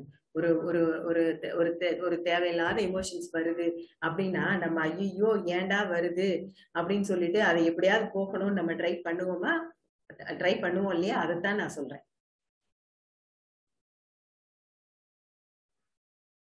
புரியுதா? புரியுது மேடம். ஓகே. செந்தில்குமார் நீங்க சொல்லுங்க. இது வந்து எனக்கு வந்து இந்த உதாரணம் அந்த அளவுக்கு சரியா எனக்கு புரியல. ஏன்னா இப்ப நாய் ஒண்ணு வருதுன்னா நாய்ங்கிறது ஒரு ட்ரிகர். அது வந்து யாரோ வர்றாங்கிறத நம்மளுக்கு ஓரளவுக்கு புரிஞ்சுக்கிட்டு யார் வந்திருக்காங்கன்னு பார்ப்போம். அப்ப இந்த இடத்துல வந்து ஒரு தாட் ஒண்ணு வருதுன்னா ஏதோ ஒரு வெளியில இப்ப செயல் செய்ய வேண்டியிருக்கு. அப்ப இந்த நாய் கட்டுறதுங்கிறது ஒரு ட்ரிகர். நம்ம வெளியில வர யாரோ வந்திருக்காங்களான்னு பார்ப்போம். இப்ப வந்து இன்னொரு விஷயத்துல இந்த நாய் வர்றதுக்கு போறதுக்கு எல்லாத்துக்கும் கத்திட்டுன்னா சும்மா கத்திட்டு இருக்கிறதுக்கும் வாய்ப்பு இருக்கு. அது ஒண்ணு அது நாயோட குணத்தை பொறுத்தோ இல்ல அது எப்படி சத்தம் போடுதுங்கிறத பொறுத்து இருக்கு. கரெக்ட். இப்ப கரெக்டா சொன்னீங்க. அந்த நாய் வந்து சும்மாவே கத்திட்டு இருக்குன்னு வச்சுக்கோங்களேன். அப்பவும் அது சும்மாவே கத்திட்டு இருக்குன்னு முடிவெடுக்கிறது யாரு? அது இப்ப வந்து வீட்டு உரிமையாளர் ஓனர் தானே. அவரும் அத வந்து அவரோட அந்த திங்கிங் ப்ராசஸ்ல தானே அவர் முடிவெடுக்கிறாரு. ஆமாவா? ஆமா. அததான் சொல்ல வரேன் நான். சோ இந்த நாய் என்ன பண்ணுது அப்படிங்கறது நமக்கு முக்கியமே இல்ல. நாய் என்ன பண்ணுது, அது ஒரு சிக்னல் கொடுக்குது. அது நம்மளுக்கு ரொம்ப தேவையான சிக்னல். நம்ம கத்துனா யாரோ ஸ்ட்ரேஞ்சர் வராங்க அப்படின்னும், அமைதியா இருந்தா யாரோ தெரிஞ்சவங்க வர்றாங்கன்னு அர்த்தம் அப்படிங்கிறது வந்து அது இன்ஃபர்மேஷன் கொடுக்குது. அது வெறும் சிக்னல் தான் கொடுக்குது. சோ நம்ம இந்த சிக்னலை பார்த்து பயப்படவோ இல்ல அதை மாத்தணும் ட்ரை பண்ணவோ அவசியம் இல்ல அப்படிங்கறத சொல்ல வரேன் நான். ஓகே. சோ இப்போ என்ன பண்ணுவாங்க இந்த ஹவுஸ் ஓனர் அப்படின்னா, இப்ப யாரோ புதுசா வர்றாங்க அப்படின்னா இந்த நாய் கத்துறது இந்த இன்ஃபர்மேஷனையும் எடுத்துப்பாங்க. இந்த புதுசா வர்றது யாருன்னு பார்த்து அந்த இன்ஃபர்மேஷனையும் அந்த இன்புட்டையும் எடுத்துக்கிட்டு இங்க ஒரு ப்ராசஸ் நடக்கும். இங்க ஒரு ப்ராசஸ் நடந்துதான் அவங்க இவர் உள்ள வரட்டும் விடு அப்படின்னு சொல்லுவாங்க. இல்ல நீங்க கிளம்பி போங்க அப்படின்னு ஏதோ ஒரு முடிவு எடுப்பாங்க. அந்த முடிவு எடுக்கிறது என்னன்னு பாத்தீங்கன்னா இந்த திங்கிங் ப்ராசஸ்ல தான் அவங்க முடிவு எடுப்பாங்க. இந்த திங்கிங் ப்ராசஸ் தான் நான் இப்ப சொன்ன நம்ம எல்லாரையுமே டிஃபரன்ஷியேட் பண்றது பாத்தீங்கன்னா ஆரம்ப கட்டம் பாத்தீங்கன்னா இந்த திங்கிங்ல தான் நமக்கு நடக்கும். ஓகே. இப்போ இது சொல்றதுக்காக தான் இதை சுத்திட்டு வந்தேன். சோ இந்த நடக்கிற இந்த ப்ராசஸையும் இந்த நியூ இன்புட்டையும் இந்த பழைய இன்புட்டையும் சேர்த்து வாங்கி பண்ற ஃபியூச்சரை வந்து டிசைட் பண்றதுக்காக பண்ற ஒரு ப்ராசஸ் தான் வந்து காக்னிட்டிவ் திங்கிங். இது வந்து நம்ம பிரெயினோட ஒரு cortex part of the brain எதோ சொன்னாங்க, அதுதான் வந்து இந்த ப்ராசஸ் பண்ணும் அப்படின்னு சொன்னாங்க. ஸோ இதுதான் இந்த காக்னிட்டிவ் திங்கிங் ப்ராசஸ் தான் நம்மளோட அவுட்கம்மை டிசைட் பண்ணுது. நம்ம வாழ்க்கையோட தரத்தை வெளி உலக வாழ்க்கையோட ஒரு மெட்டீரியலிஸ்டிக்கான விஷயங்களா இருக்கட்டும் இல்ல ரிலேஷன்ஷிப்பான விஷயங்களா இருக்கட்டும், இது எல்லாமே வந்து நம்மளோட இந்த காக்னிட்டிவ் திங்கிங் ப்ராசஸ் தான் நமக்கு டிசைட் பண்ணுது. சோ இது எப்படி பண்றது அப்படின்னு பாத்தீங்கன்னா, இந்த ப்ராசஸ்க்கு மெட்டீரியல் வந்து இந்த தாட்ஸ் அண்ட் எமோஷன்ஸ் கிட்ட இருந்து வருது, வெளியில இன் ஃபியூச்சர்ல பண்ண போறதுக்கான ஒரு புது இன்புட்டும் வருது. இந்த ரெண்டையும் சேர்த்து வச்சுதான் இங்க ஒரு ப்ராசஸ் நடக்குது. இந்த ப்ராசஸ்மே பாத்தீங்கன்னா இப்போ இதை எடுத்துக்கலாம். சோ இப்போ இந்த ஒரு எக்ஸாம்பிள் சிம்பிளான எக்ஸாம்பிளுக்கு சொல்லணும்னா, இந்த தாட்ஸ் அண்ட் எமோஷன்ஸ்ங்கிறது வந்து ஒரு நோன் இன்கிரீடியன்ஸ், ஒரு நமக்கு தெரிஞ்ச ஒரு சமைக்கிறதுக்கு தேவையானன்னு வச்சுக்கோங்களேன். ஒரு சமைக்கிறதுக்கு தேவையான நமக்கு தெரிஞ்ச இன்கிரீடியன்ஸ் என்ன சொல்லுவோம் தமிழ்ல, மூலப்பொருட்கள் வச்சுக்கலாமா? சரி, தெரிஞ்ச மூலப்பொருட்கள் நமக்கு வந்து இது இப்ப புதுசா இப்ப நம்ம பண்ண போற ஆக்ஷன் வந்து புதுசான இன்கிரியன்ட்னு வச்சுக்கலாம்.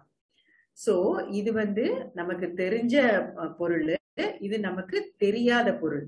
சோ இது ரெண்டுல இருந்துமே இன்புட் எடுத்து ஒரு ப்ராசஸ் நடக்கும். சோ இப்ப ஒரு குக்குன்னு ஒருத்தர் இருந்தாருன்னு வச்சுக்கோங்களேன், அவருக்கு தெரிஞ்ச பொருளை வச்சு வேலை செய்யறாரு, தெரியாத பொருளை வச்சும் வேலை செய்வாரு. ஆனா அந்த குக்கு என்ன பண்றாரோ அதுதான் அங்க வந்து அந்த ப்ராசஸ். சோ இந்த ப்ராசஸ் வந்து குக்குக்கு வந்து தெரிஞ்சதை வச்சும் தெரியாத பொருள் ரெண்டையுமே சேர்த்து வச்சு ஒரு நல்ல குக்கிங் அவரால் பண்ண முடியும். இல்ல ஒரு சரியில்லைன்னா ஒரு சுமாரான குக்கிங் பண்ண முடியும், இல்ல ஒரு மோசமான குக்கிங் கூட பண்ண முடியும். சோ எது வேணா பண்ண முடியும். ஆனா பண்ணக்கூடியவர் யாரு அப்படின்னு பாத்தீங்கன்னா இந்த குக்கு தான். இந்த குக்கு தான் நம்ம. சோ இந்த இன்கிரியன்ட், இந்த வெளியில இருந்து வர்ற இதுக்கும் நீங்க காரணம் இல்ல, நீங்க ஒண்ணும் பண்ண முடியாது. இந்த ஆல்ரெடி பாஸ்ல இருந்து வருது பாத்தீங்களா, இந்த நோன் இன்கிரியன்ஸ் சொல்ற இந்த பார்ட்டுக்கும் நீங்க ஒண்ணும் பண்ண முடியாது. பட் ஆனா இந்த காக்னிட்டிவ் திங்கிங் ப்ராசஸ் அப்படிங்கறத மட்டும் நீங்க வந்து ஓரளவுக்கு நல்லா பண்ண முடியும். அது எப்படி பண்ண முடியும் அப்படிங்கிறதுக்காக தான் இப்ப நம்ம வந்து சுத்தி சுத்தி இதை கொண்டு வந்தோம். இப்போ நான் சொல்லிட்டேன். இப்போ இந்த பாயிண்ட் புரியுதா பாருங்க. இதுக்கப்புறமா அடுத்த பாயிண்ட்டுக்கு போவோம் நம்ம. புரியுதுங்க மேடம். ஓகே. இப்போ இந்த காக்னிட்டிவ் திங்கிங் அப்படிங்கிற இந்த ப்ராசஸ் நல்லா நடந்ததுன்னா நம்ம எல்லாருக்குமே நம்மளோட லைஃப் வந்து இன்னும் ஒரு அடுத்தபடி ஒரு பெட்டர்மெண்ட் வந்து வர்றதுக்கு வாய்ப்பு இருக்கு. சோ அந்த திங்கிங் ப்ராசஸ எதனாலலாம் பண்ண முடியும்? நம்ம வந்து டைரக்டா போயிட்டு நான் வந்து இப்படி திங்க் பண்றேன், அப்படி திங்க் பண்றேன், அப்படிலாம் நம்ம அந்த காக்னிட்டிவ் திங்கிங் ப்ராசஸோட குவாலிட்டிய நம்ம இன்க்ரீஸ் பண்ண முடியாது. டைரக்டா நம்மளே அதுல இன்வால்வ் ஆகி நம்ம பண்ண முடியாது. சோ இதுவும் ஒரு இன்டைரக்ட் வேல தான் அது பண்ண முடியும். அது என்னன்னு பாத்தீங்கன்னா முக்கியமான ரெண்டு விஷயம் என்ன அப்படின்னு பாத்தீங்கன்னா, நம்ம முன்னாடியே சொன்ன மாதிரி பெர்செப்ஷன் சேஞ்ச் அப்படிங்கிற இந்த விஷயமும், இந்த டிசிஷன் மேக்கிங் அப்படிங்கிற இந்த ரெண்டு முக்கியமான விஷயமும் இந்த காக்னிட்டிவ் திங்கிங் ப்ராசஸோட குவாலிட்டிய உங்களுக்கு இன்னும் கொஞ்சம் நல்லா ஆக்கி கொடுக்கும். பிரேக் ஆதா? ஹலோ, இல்ல கரெக்டா இருக்கும் மேடம். எனக்கு எந்த லாகுமே இல்ல. Okay, thank you. சோ உங்களோட திங்கிங், நான் இப்ப என்ன டைரக்டா சொல்ல வரேன்னா, உங்க திங்கிங் ப்ராசஸ் இருக்கு இல்லையா, அது உங்க குவாலிட்டி ஆஃப் லைஃப டிசைட் பண்ணும் அப்படின்னு நான் சொல்றேன். ஆனா அப்படி குவாலிட்டி ஆஃப் லைஃப நம்ம வந்து நல்லா பண்ணணும் அப்படிங்கிறதுக்காக திங்கிங் ப்ராசஸ ரொம்ப சூப்பரா பண்ணலாம் நம்மளே டைரக்டா அப்படிங்கிறது நம்ம பண்ண முடியாது. அதையும் ஒரு இன்டைரக்ட் வேல தான் நம்ம அதை பண்ண முடியும். அப்படிங்கிறதுக்காக தான் நான் இப்ப சுத்தி இதெல்லாம் சொல்லிட்டு வந்தேன் ஒரு பாயிண்டா. ஓகே, இப்போ அது எப்படி கோர்வையா வருது அப்படிங்கிறதுக்கு இப்ப நம்ம அடுத்து போக போறோம். இப்ப நான் சொன்னேன் இல்லையா, இப்ப நான் உங்க எல்லாருக்குமே ஒரு ஆஃபர் கொடுக்குறேன். உங்களோட நீங்க திங்க் பண்ற விதம் இன்னும் நல்லா பெட்டர் ஆகணும் அப்படின்னா நான் உங்களுக்கு டிப்ஸ் கொடுக்குறேன் அப்படின்னு நான் சொன்னா நீங்க எல்லாம் எஸ் ஓகேன்னு சொல்லுவீங்களா, நோன்னு சொல்லுவீங்களா? எஸ் சொல்லிடுவோம். ஓகே. சோ நம்ம எல்லாருமே, நான் கூட எஸ் தான் சொல்லுவேன். யாரு என்ன அப்படி சொன்னாலும் ஆமாங்க, எனக்கு எந்த விஷயமுமே ஒரு ஆக்டிவிட்டி பண்ணணும்னாலும் நல்லா அது ஒரு நல்லா திங்க் பண்ணி அதை நல்லா பண்ணணும். இல்ல ஒருத்தர் கூட ஏதோ பேசணும், ஏதோ ஒரு கம்யூனிகேட் பண்ணணும்னாலும் அது நல்லா திங்க் பண்ணி நான் பண்ணணும் அப்படின்னு சொல்லி எல்லாருமே நம்ம அதை தான் நம்ம கேட்போம். சோ ஓகே, சோ அது பண்றதுக்கான ஒரு ரெண்டு முக்கியமான விஷயம் அப்படின்னு பார்த்தோம்னா பெர்செப்ஷன் சேஞ்ச். நம்ம பெர்செப்ஷன் சேஞ்சும் டிசிஷன் மேக்கிங்கும், இந்த ரெண்டு விஷயம் வந்து இதை நம்ம பண்ணினோம்னா இந்த டிசிஷன் அந்த திங்கிங் ப்ராசஸ்ங்கிற குவாலிட்டி வந்து இன்னும் என்ஹான்ஸ் ஆகிறதுக்கு சான்சஸ் இருக்கு. ஸோ இப்ப வந்து பெர்செப்ஷன் சேஞ்ச் அப்படிங்கிற விஷயம் ஒரு முக்கியமான பாயிண்ட்ஸ் மட்டும் கொடுத்துருக்கேன். எதன் மூலமா பண்ண முடியும் அப்படிங்கிறது ரொம்ப முக்கியமான பெர்செப்ஷன் சேஞ்ச் என்ன அப்படின்னு பாத்தீங்கன்னா, not responsible for the process of memory, thoughts and emotions அப்படிங்கிறது தான் ஃபர்ஸ்ட் பாயிண்ட். என்ன அப்படின்னு நான் பாத்தீங்கன்னா, இப்போ இந்த ஃபர்ஸ்ட் பாயிண்ட பாத்துக்கோங்க. நம்ம முன்னாடி இங்க எடுத்தோம் இல்லையா, இந்த மெமரி இந்த ப்ராசஸ் ஆகி இந்த தாட்ஸ் அண்ட் எமோஷன்ஸ் வர இந்த பார்ட் எதுக்குமே நம்ம ரெஸ்பான்சிபிள் கிடையாது அப்படிங்கிற நம்மளோட பெர்செப்ஷன் மாறணும். நம்ம பெர்செப்ஷன் மாறணும்னா உடனே நான் சொன்னனால மாறிடாது, யாராவது சொன்னனால மாறாது. நீங்களா இதை கவனிக்கதான் உங்களுக்கா தெரியும். ஆமா, அது அந்த இந்த மாதிரி நடக்கிற இந்த ப்ராசஸ், இதுல நடக்கிற இந்த ப்ராசஸ்க்கு நம்ம எந்த விதத்திலயுமே ரெஸ்பான்சிபிள் கிடையாது அப்படிங்கிற ஒரு பெர்செப்ஷன் வரணும். இந்த பாயிண்ட் ஓகேவான்னு பாருங்க. இந்த பாயிண்ட் உங்களுக்கு புரியுதா இல்ல இதுல ஏதாவது டவுட் இருக்கா? இது ரொம்ப முக்கியமான பாயிண்ட்டுங்க. இதுக்கு முன்னாடி வந்ததெல்லாம் விட்டுருங்க. இந்த பாயிண்ட் இதுதான் இப்ப நமக்கு ரொம்ப தேவையான விஷயம். சோ அதனால நீங்க யோசிச்சு சொல்லுங்க. Not responsible for the process of memory, thoughts and emotions. புரியுதா? புரியுதுங்க மேடம். இல்ல வேற யாராவது கொஞ்சம் சொல்லுங்களேன். ஏன்னா இது ஓகே, நீங்க சொல்லுங்க நீங்களும் சொல்லுங்க, ஒன்னும் பிரச்சனை இல்ல. வேற யாரும் சொல்லட்டும், கண்டிப்பா சொல்லுங்க. இது நீங்க தானே பேசுறீங்க. தேவையில்லாத தாட்ஸ் நம்ம வேலிடேட் பண்ணிக்கலாம் madam. whether we have to allow or deny. தேவைன்னா எடுத்துக்கலாம், தேவையில்லைன்னா இது தேவையில்லை, இப்ப தேவையானதை மட்டும் கன்சிடர் பண்ணுவோம். நீங்க அடுத்த ஸ்டெப்புக்கு போயிட்டீங்க. நான் அந்த ஸ்டெப் போல. நான் முதல் ஸ்டெப் சொல்றேன். அதுக்கு நீங்க ரெஸ்பான்சிபிளா நீங்க சொல்றீங்க இல்லையா, அந்த தேவையில்லாத தாட் வருது அப்படின்னு, அதுக்கு நீங்க ரெஸ்பான்சிபிளா இல்லையா அப்படின்றதுதான் கேள்வி. நாட் ரெஸ்பான்சிபிள் அப்படின்னு நான் சொல்றேன். அதுதான், அதை பத்தி தான் நம்ம இப்ப பேசுறோம். எஸ் ஆர் நோ அப்படின்னு. எனக்கு இந்த இடத்துல ஒரு சின்ன டவுட் இருக்கு மேடம். இப்போ நம்ம எதுக்குமே நம்ம வர அன்னோன் எமோஷன்ஸ்க்கோ தாட்ஸ்க்கோ நம்ம ரெஸ்பான்சிபிள்னு சொன்னா கூட சில இதெல்லாம் இப்போ சம்டைம்ஸ் யார் மேலேயாவது ஒரு எக்ஸ்பெக்டேஷன் வைக்கிறதோ இல்ல அவங்க மேல கோவம் வரதோ, அது நம்மளுமே கான்சியஸா சில விஷயத்த கிரியேட் பண்ணி எதிர்பார்த்தனால தானே அது. ஆமா, அது இப்போ பாத்தீங்கன்னா, இப்போ அடுத்த ஒரு விஷயம், இப்ப நீங்க சொன்னது எதுன்னா, இந்த பிசிக்கல் ஆக்ஷனும் இந்த மென்டல் ஆக்ஷன், ஏதோ ஒரு ஆக்ஷன் நீங்க பண்ணினதுனால உங்களுக்கு அது மெமரியில போய் ஸ்டோர் ஆச்சுன்னு சொல்றீங்க இல்லையா? ஆமா மேடம். ஓகே, இப்போ அதுதான் நான் இப்ப சொன்னேன். இப்போ உங்களுக்கு தெரிஞ்சே அந்த மாதிரி ஒண்ணு வந்திருந்தது அப்படின்னா அதுக்கான என்ன மாதிரி ஆக்ஷன்ஸ் பண்ணணுமோ அதை பண்ணி நீங்க சரி பண்ணிக்கலாம். ஓகேவா?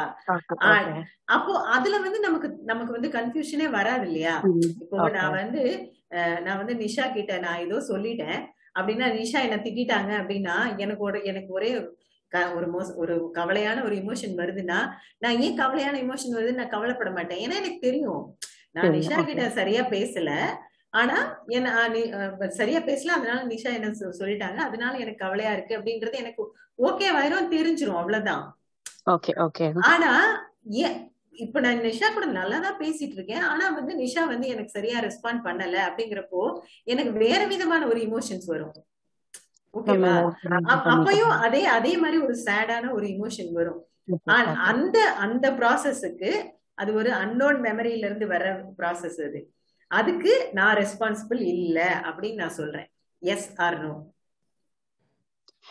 இல்ல, எனக்கு இந்த மாதிரி சிச்சுவேஷன்ஸ் வந்திருக்கு மேடம். பட் அப்ப கூட நான் யோசிச்சு வைப்பேன், நம்ம சொன்னதுல வேற ஏதாவது அவங்களை ஹர்ட் பண்ணிருக்கோமோ, நம்ம தெரியாம ஏதாவது பேசியிருப்போமோ, அப்படி கூட இருந்தா அப்ப நம்மள ரிஃப்ளெக்ட் பண்ணி பார்த்தாதானே மேடம் நம்மளால சரி பண்ணிக்க முடியும். நமக்கு நம்ம பண்ணிருப்போம், எது பண்ணிருக்க மாட்டோங்கிறது அவேர்னஸே நமக்கே, அவங்களை எது ஹர்ட் பண்ணிருக்குமோங்கிறது நமக்கே தெரியாது. சோ அப்படி இருக்கிறச்ச அதை அன்னோன்னு சொல்லிட்டு விட்டுட்டும் போக முடியாது இல்லையா? இப்போ நான் என்ன சொல்றேன்னா, நீங்க விட வேண்டியது தாட்ஸ் அண்ட் எமோஷன்ஸ்க்கான ரெஸ்பான்சிபிலிட்டியை தானே தவிர நீங்க ஃபியூச்சர்ல பண்ண போற ஆக்ஷனுக்கு கிடையாது. ஓகே ஓகே, புரியுது மேடம். அததான் நான் சொல்லிட்டு இருக்கேன். Okay okay okay, thank you. Shalini நீங்க சொல்லுங்க. லைக் இந்த தாட் இப்ப நீங்க சொன்னீங்களே நோன் அன்னோன் அப்படின்னு சொன்னீங்கல்ல, சோ இது ஸ்டோர் ஆயிருக்கும் போது இந்த தாட் மெமரி ஒரு சில என்ன சொல்லுவாங்க இன்சிடென்ட்ஸ் ரிப்பீட் பண்ணிக்கிட்டே இருக்குது பிகாஸ் ஆஃப் தட் இம்ப்ரிண்ட். அதுவும் பாசிபிள் தானே?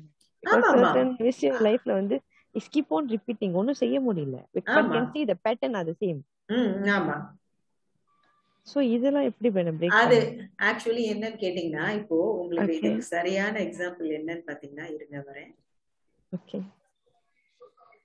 இப்போ இப்போ இந்த இந்த டாக் இருக்கு இல்லையா, இந்த டாக் வந்து உங்களுக்கு நீங்க சொல்ற அந்த பழைய இமோஷன்ஸ், அந்த ஒரு பாஸ்ட்ல நடந்தது இப்ப ரெலவெண்டாவே இருக்கு. அப்போ இந்த இமோஷன்ஸ் வருது. இப்போ இந்த டாக் வந்து கத்துது, இந்த டாக் வந்து குறைக்குது, இந்த நாய் குறைக்குது. இப்போ இது ரெட் சிக்னல் கொடுக்குது. உங்களுக்கு என்ன சொல்லுது? உங்களுக்கு பிடிக்கல, இது மாதிரி கத்துறது உங்களுக்கு பிடிக்கல. ஓகேவா? உங்களுக்கும் தெரியும் இது வந்து தேவையில்லாததுன்னு. அது நாய் குறைச்சு அது காமிச்சிட்டே இருக்கு. இப்போ இவங்க ஆக்சுவலா யாரும் வரல. இப்போ உங்களுக்கு அந்த தாட்ஸ் அண்ட் இமோஷன் சம்பந்தமான ஒரிஜினல் இங்க யாருமே வரல. இந்த இடத்துல இந்த நான் யார வச்சிருக்கேன் பாத்தீங்களா, இங்க யாருமே இல்ல. ஆனா இந்த டாக் என்ன பண்ணுது? இந்த thoughts and emotion, bad thought and emotion வருதுன்னு சொல்லி இது குறைச்சிட்டே இருக்கு. இப்போ இந்த ஹவுஸ் ஓனர் என்ன பண்ணுவாரு? இப்பதானே கொஞ்ச நேரத்துக்கு முன்னாடி செந்தில்குமார் கூட சொன்னார் இல்லையா, ஆளே இல்லாம அது குறைச்சிட்டே இருக்குங்க அப்படின்னு சொல்லிட்டு. சோ அப்போ உங்களோட நீங்க அந்த ஓனரா இருக்கிற நீங்க என்ன பண்ணுவீங்க? அது ஏதோ சம்பந்தம், அது வந்து ஆளே இல்ல இருந்தாலும் அது குறைச்சிட்டே இருக்குன்னு சொல்லிட்டு, எனக்கு தெரியல இது அன்னோன் இதுல இருந்து கூட வந்திருக்கலாம்னு சொல்லிட்டு நீங்க மூவ் ஆயிருவீங்களா இல்லையா? ஓகே. அதேதான் உங்களோட பாஸ்ட்ல நடந்த விஷயங்கள் சம்பந்தமான வர தாட் அண்ட் எமோஷன்ஸும் அப்படிதான். அது ஏதோ அது இன்னும் சால்வ் ஆகல. ஓகேவா? உங்க தேவைக்கு எப்படியோ அந்த தேவைக்கு ஏத்த மாதிரி அந்த விஷயம் இன்னும் சால்வ் ஆகல. அதனால அது சால்வ் ஆகுற வரைக்கும் அந்த தாட்ஸ் அண்ட் எமோஷன்ஸ் வந்துட்டே தான் இருக்கும். ஆனா அது சம்பந்தமான விஷயங்கள் நம்ம ஒரு சில விஷயங்கள் செய்ய முடியும், சில விஷயங்கள் செய்ய முடியாது. இப்ப பிரச்சனை என்னன்னா மேடம், தாட் அண்ட் எமோஷன்ஸ் இல்ல, இது தெரியுது வரும்போது நம்ம அது ஒண்ணும் செய்யக்கூடாது அப்படின்றதுனால அது போக்கலே விட சொல்லி the incidents are repeating because we have the imprints, you know. இது வந்து பிசிக்கலா நடக்குது. Okay okay. அந்த இன்சிடென்ட் அப்படின்னு சொல்றீங்க இல்லையா, அது நீங்க பண்றீங்களா, இன்னொருத்தர் உங்களுக்கு பண்றாங்களா? இன்னொருத்தர் எனக்கு பண்றது. அதுதான் டிபெண்டிங். இன்னொருத்தர் எனக்கு பண்றது. இன்னொருத்தர் உங்களுக்கு பண்றது அது நீங்க தானே பார்த்து ஹேண்டில் பண்ணும். அது வந்து ஒரு அவுட் சைட் வேர்ல்டு பத்தின நாலேஜ் தானே அது. ஒரு வெளியில இருக்கிறவங்களை, இப்போ இந்த வெளியில இந்த கேட்ல இருந்து ஒருத்தர் உள்ள வராரு அப்படின்னா அவரை உள்ள விடணுமா வேணாமான்னு நீங்க தானே டிசைட் பண்ணும். இப்போ ஒரு கேட்டுக்குள்ள வர, சோ வெளியில நடக்கிற விஷயங்கள்லாம் வந்து நீங்க உலகத்துல விஷயங்களை நீங்க எப்படி ஹேண்டில் பண்ணுவீங்களோ உங்க புத்திசாலித்துக்கு தகுந்த மாதிரி, உங்க தேவைக்கு தகுந்த மாதிரி அப்படிதானே நீங்க அதை ஹேண்டில் பண்ணும். அதுக்கும் இதுக்கும் சம்பந்தம் இல்லைல்ல. ஆனா வரும்போது வந்து அப்படி தெரியல மேடம். இது வந்து போக போகத்தான் நம்மளுக்கு அந்த பர்சனோட பத்தி தெரியும் போது அந்த பேட்டர்ன் சேமா இருக்கிறது பிற்பாடுதான் வந்து புரியுது. லைக் வரும்போதே நம்மளுக்கு தெரிஞ்சுட்டா நீங்க சொன்ன மாதிரி அந்த கேட்டை நம்ம ஓபன் பண்ண தேவையில்ல. சம்டைம்ஸ் கேட்டை ஓபன் பண்ணி we will let the person in and பிற்பாடுதான் வந்து அந்த பேட்டர்ன் அவங்க ஃபாலோ பண்றது தெரியுது. இது வந்து ரெண்டு பேரும் யாரு ஃபாலோ பண்றது தெரியுது? அவங்களா? ஆமா ஆமா. ஓகே. ரொம்ப முக்கியமான விஷயம் உங்களுக்கு நான் சொல்லணும். ஆக்சுவலி நம்ம பேசுற எல்லா விஷயங்களுமே பாத்தீங்கன்னா இன்னொரு மனுஷனை பத்தினது இல்ல. நம்ம இங்க பேசுற எல்லா விஷயமுமே உங்களை பத்தினது மட்டும்தான், என்ன பத்தினது மட்டும்தான், ஷாலினி பத்தினது மட்டும்தான் நம்ம இங்க பேசிட்டு இருக்கோம்.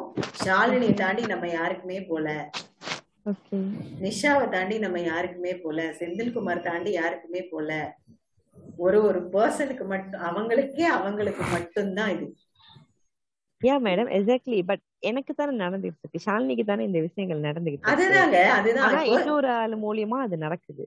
இல்ல ஷாலினி தானே தெரிஞ்சுக்கணும் அந்த ஆளை எப்படி ஹேண்டில் பண்ணும், என்ன பண்ணும். ஷாலினி தானே தெரிஞ்சுக்கணும். அந்த பேட்டர்ன் என்ன நீங்க கண்டுபிடிங்க. அவங்க எப்படி என்ன ஸ்ட்ராட்டஜி யூஸ் பண்ணி உங்களுக்கு அதுக்குள்ள என்ட்ராக ட்ரை பண்றாங்க நீங்க கண்டுபிடிங்க. அதை எப்படி அவாய்ட் பண்ணலாம் நீங்க பாருங்க. அதெல்லாம் நீங்க தானே பண்ணும். நான் வந்து என்னவோ சொல்லுவாங்க இல்லையா, உங்களுக்கு மீன் வேற டாபிக் நினைக்கிறேன். ஆமா, அது வேற டாபிக். ஆக்சுவலி வேற டாபிக். Mind and thinking. நீங்க வந்து என்ன சொல்றீங்கன்னா, நான் வந்து சும்மா ஒரு எக்ஸாம்பிளுக்கு ஒரு மேலோட்டமான சும்மா ஒரு எக்ஸாம்பிள் சொன்னா, அவங்களுக்கு நான் மீன் பிடிக்க சொல்லி தரேன், நீங்க மீனையே பிடிச்சி தர சொல்றீங்க. இதுதான் அது பேசிக்கா உள்ள டிஃபரன்ஸ். இல்ல அந்த ஸ்லைட்ல மொத போட்டுருச்சுல பாஸ் இம்ப்ரின்ட்ஸ்னு, சோ அத பேஸ் பண்ணி தான் நான் கேக்குறேன். இல்ல நீங்க அத அடுத்த பாயிண்ட் நீங்க இருங்க. நான் அந்த ஃபர்ஸ்ட் பாயிண்ட் இப்ப கிளியர் ஆயிடுச்சு இல்லையா. அந்த மெமரியில நடக்கிற ப்ராசஸ்க்கு நம்ம யாருமே ஹியூமனா இருக்கிற யாருமே மெமரியில் நடக்கிற ப்ராசஸ்க்கு ரெஸ்பான்சிபிள் கிடையாது, எடுத்துக்கவே முடியாது. ஓகே, இந்த ஃபர்ஸ்ட் பாயிண்ட் நம்ம இப்போ பெர்செப்ஷன் சேஞ்ச்க்காக ஃபர்ஸ்ட் பாயிண்ட் ஒன்னு எடுத்திருக்கோம். செகண்ட் பாயிண்ட் என்னன்னா, அந்த memory thoughts and emotions R past imprints அப்படிங்கிற விஷயம் உங்களுக்கு புரியணும் அப்படின்னா இந்த பாருங்க. இப்போ நான் என்ன சொன்னேன், இப்ப மெமரியில இருந்து ஒரு விஷயம் வருது. இது ரொம்ப நல்ல கொஸ்டின் கேட்டீங்க, இதுக்கு கவனிங்க. இப்போ மெமரிக்குள்ள ஏதாவது ஒரு விஷயம் போயிடுச்சுனாலே அது பாஸ்ட் தான், அது முடிஞ்சு போனதுதான் மெமரி. அதாவது மெமரிக்குள்ள என்டர் ஆயிடுச்சுன்னு வச்சுக்கோங்களேன், அந்த விஷயம் வந்து முடிஞ்சு போச்சு, அது வந்து பாஸ்ட் தான். அந்த பாஸ்ட்ல இருந்து ஏதோ ஒண்ணு வருதுன்னா அதுவும் பாஸ்ட் தானே. இப்போ நீங்க மெமரி கார்டுல ஏதோ ஒரு சாங் ரெக்கார்ட் பண்ணீங்க, அது எப்போ அது உள்ள வந்து ரெக்கார்ட் ஆனப்பே அது வந்து ரெக்கார்டிங் முடிஞ்சு போச்சா? பட் இது தாட் வரைக்கும் இருக்கிறதுனால பிரச்சனை இல்லை. I'm talking about the actions. ஆக்ஷன்ல அது நடக்கும்போது is based on the past but is happening நவ. அது எப்படி நான் பாஸ்ட்னு விடுவேன்? சாரி, ஒரு இன்டர்நெட் சரியா இல்ல.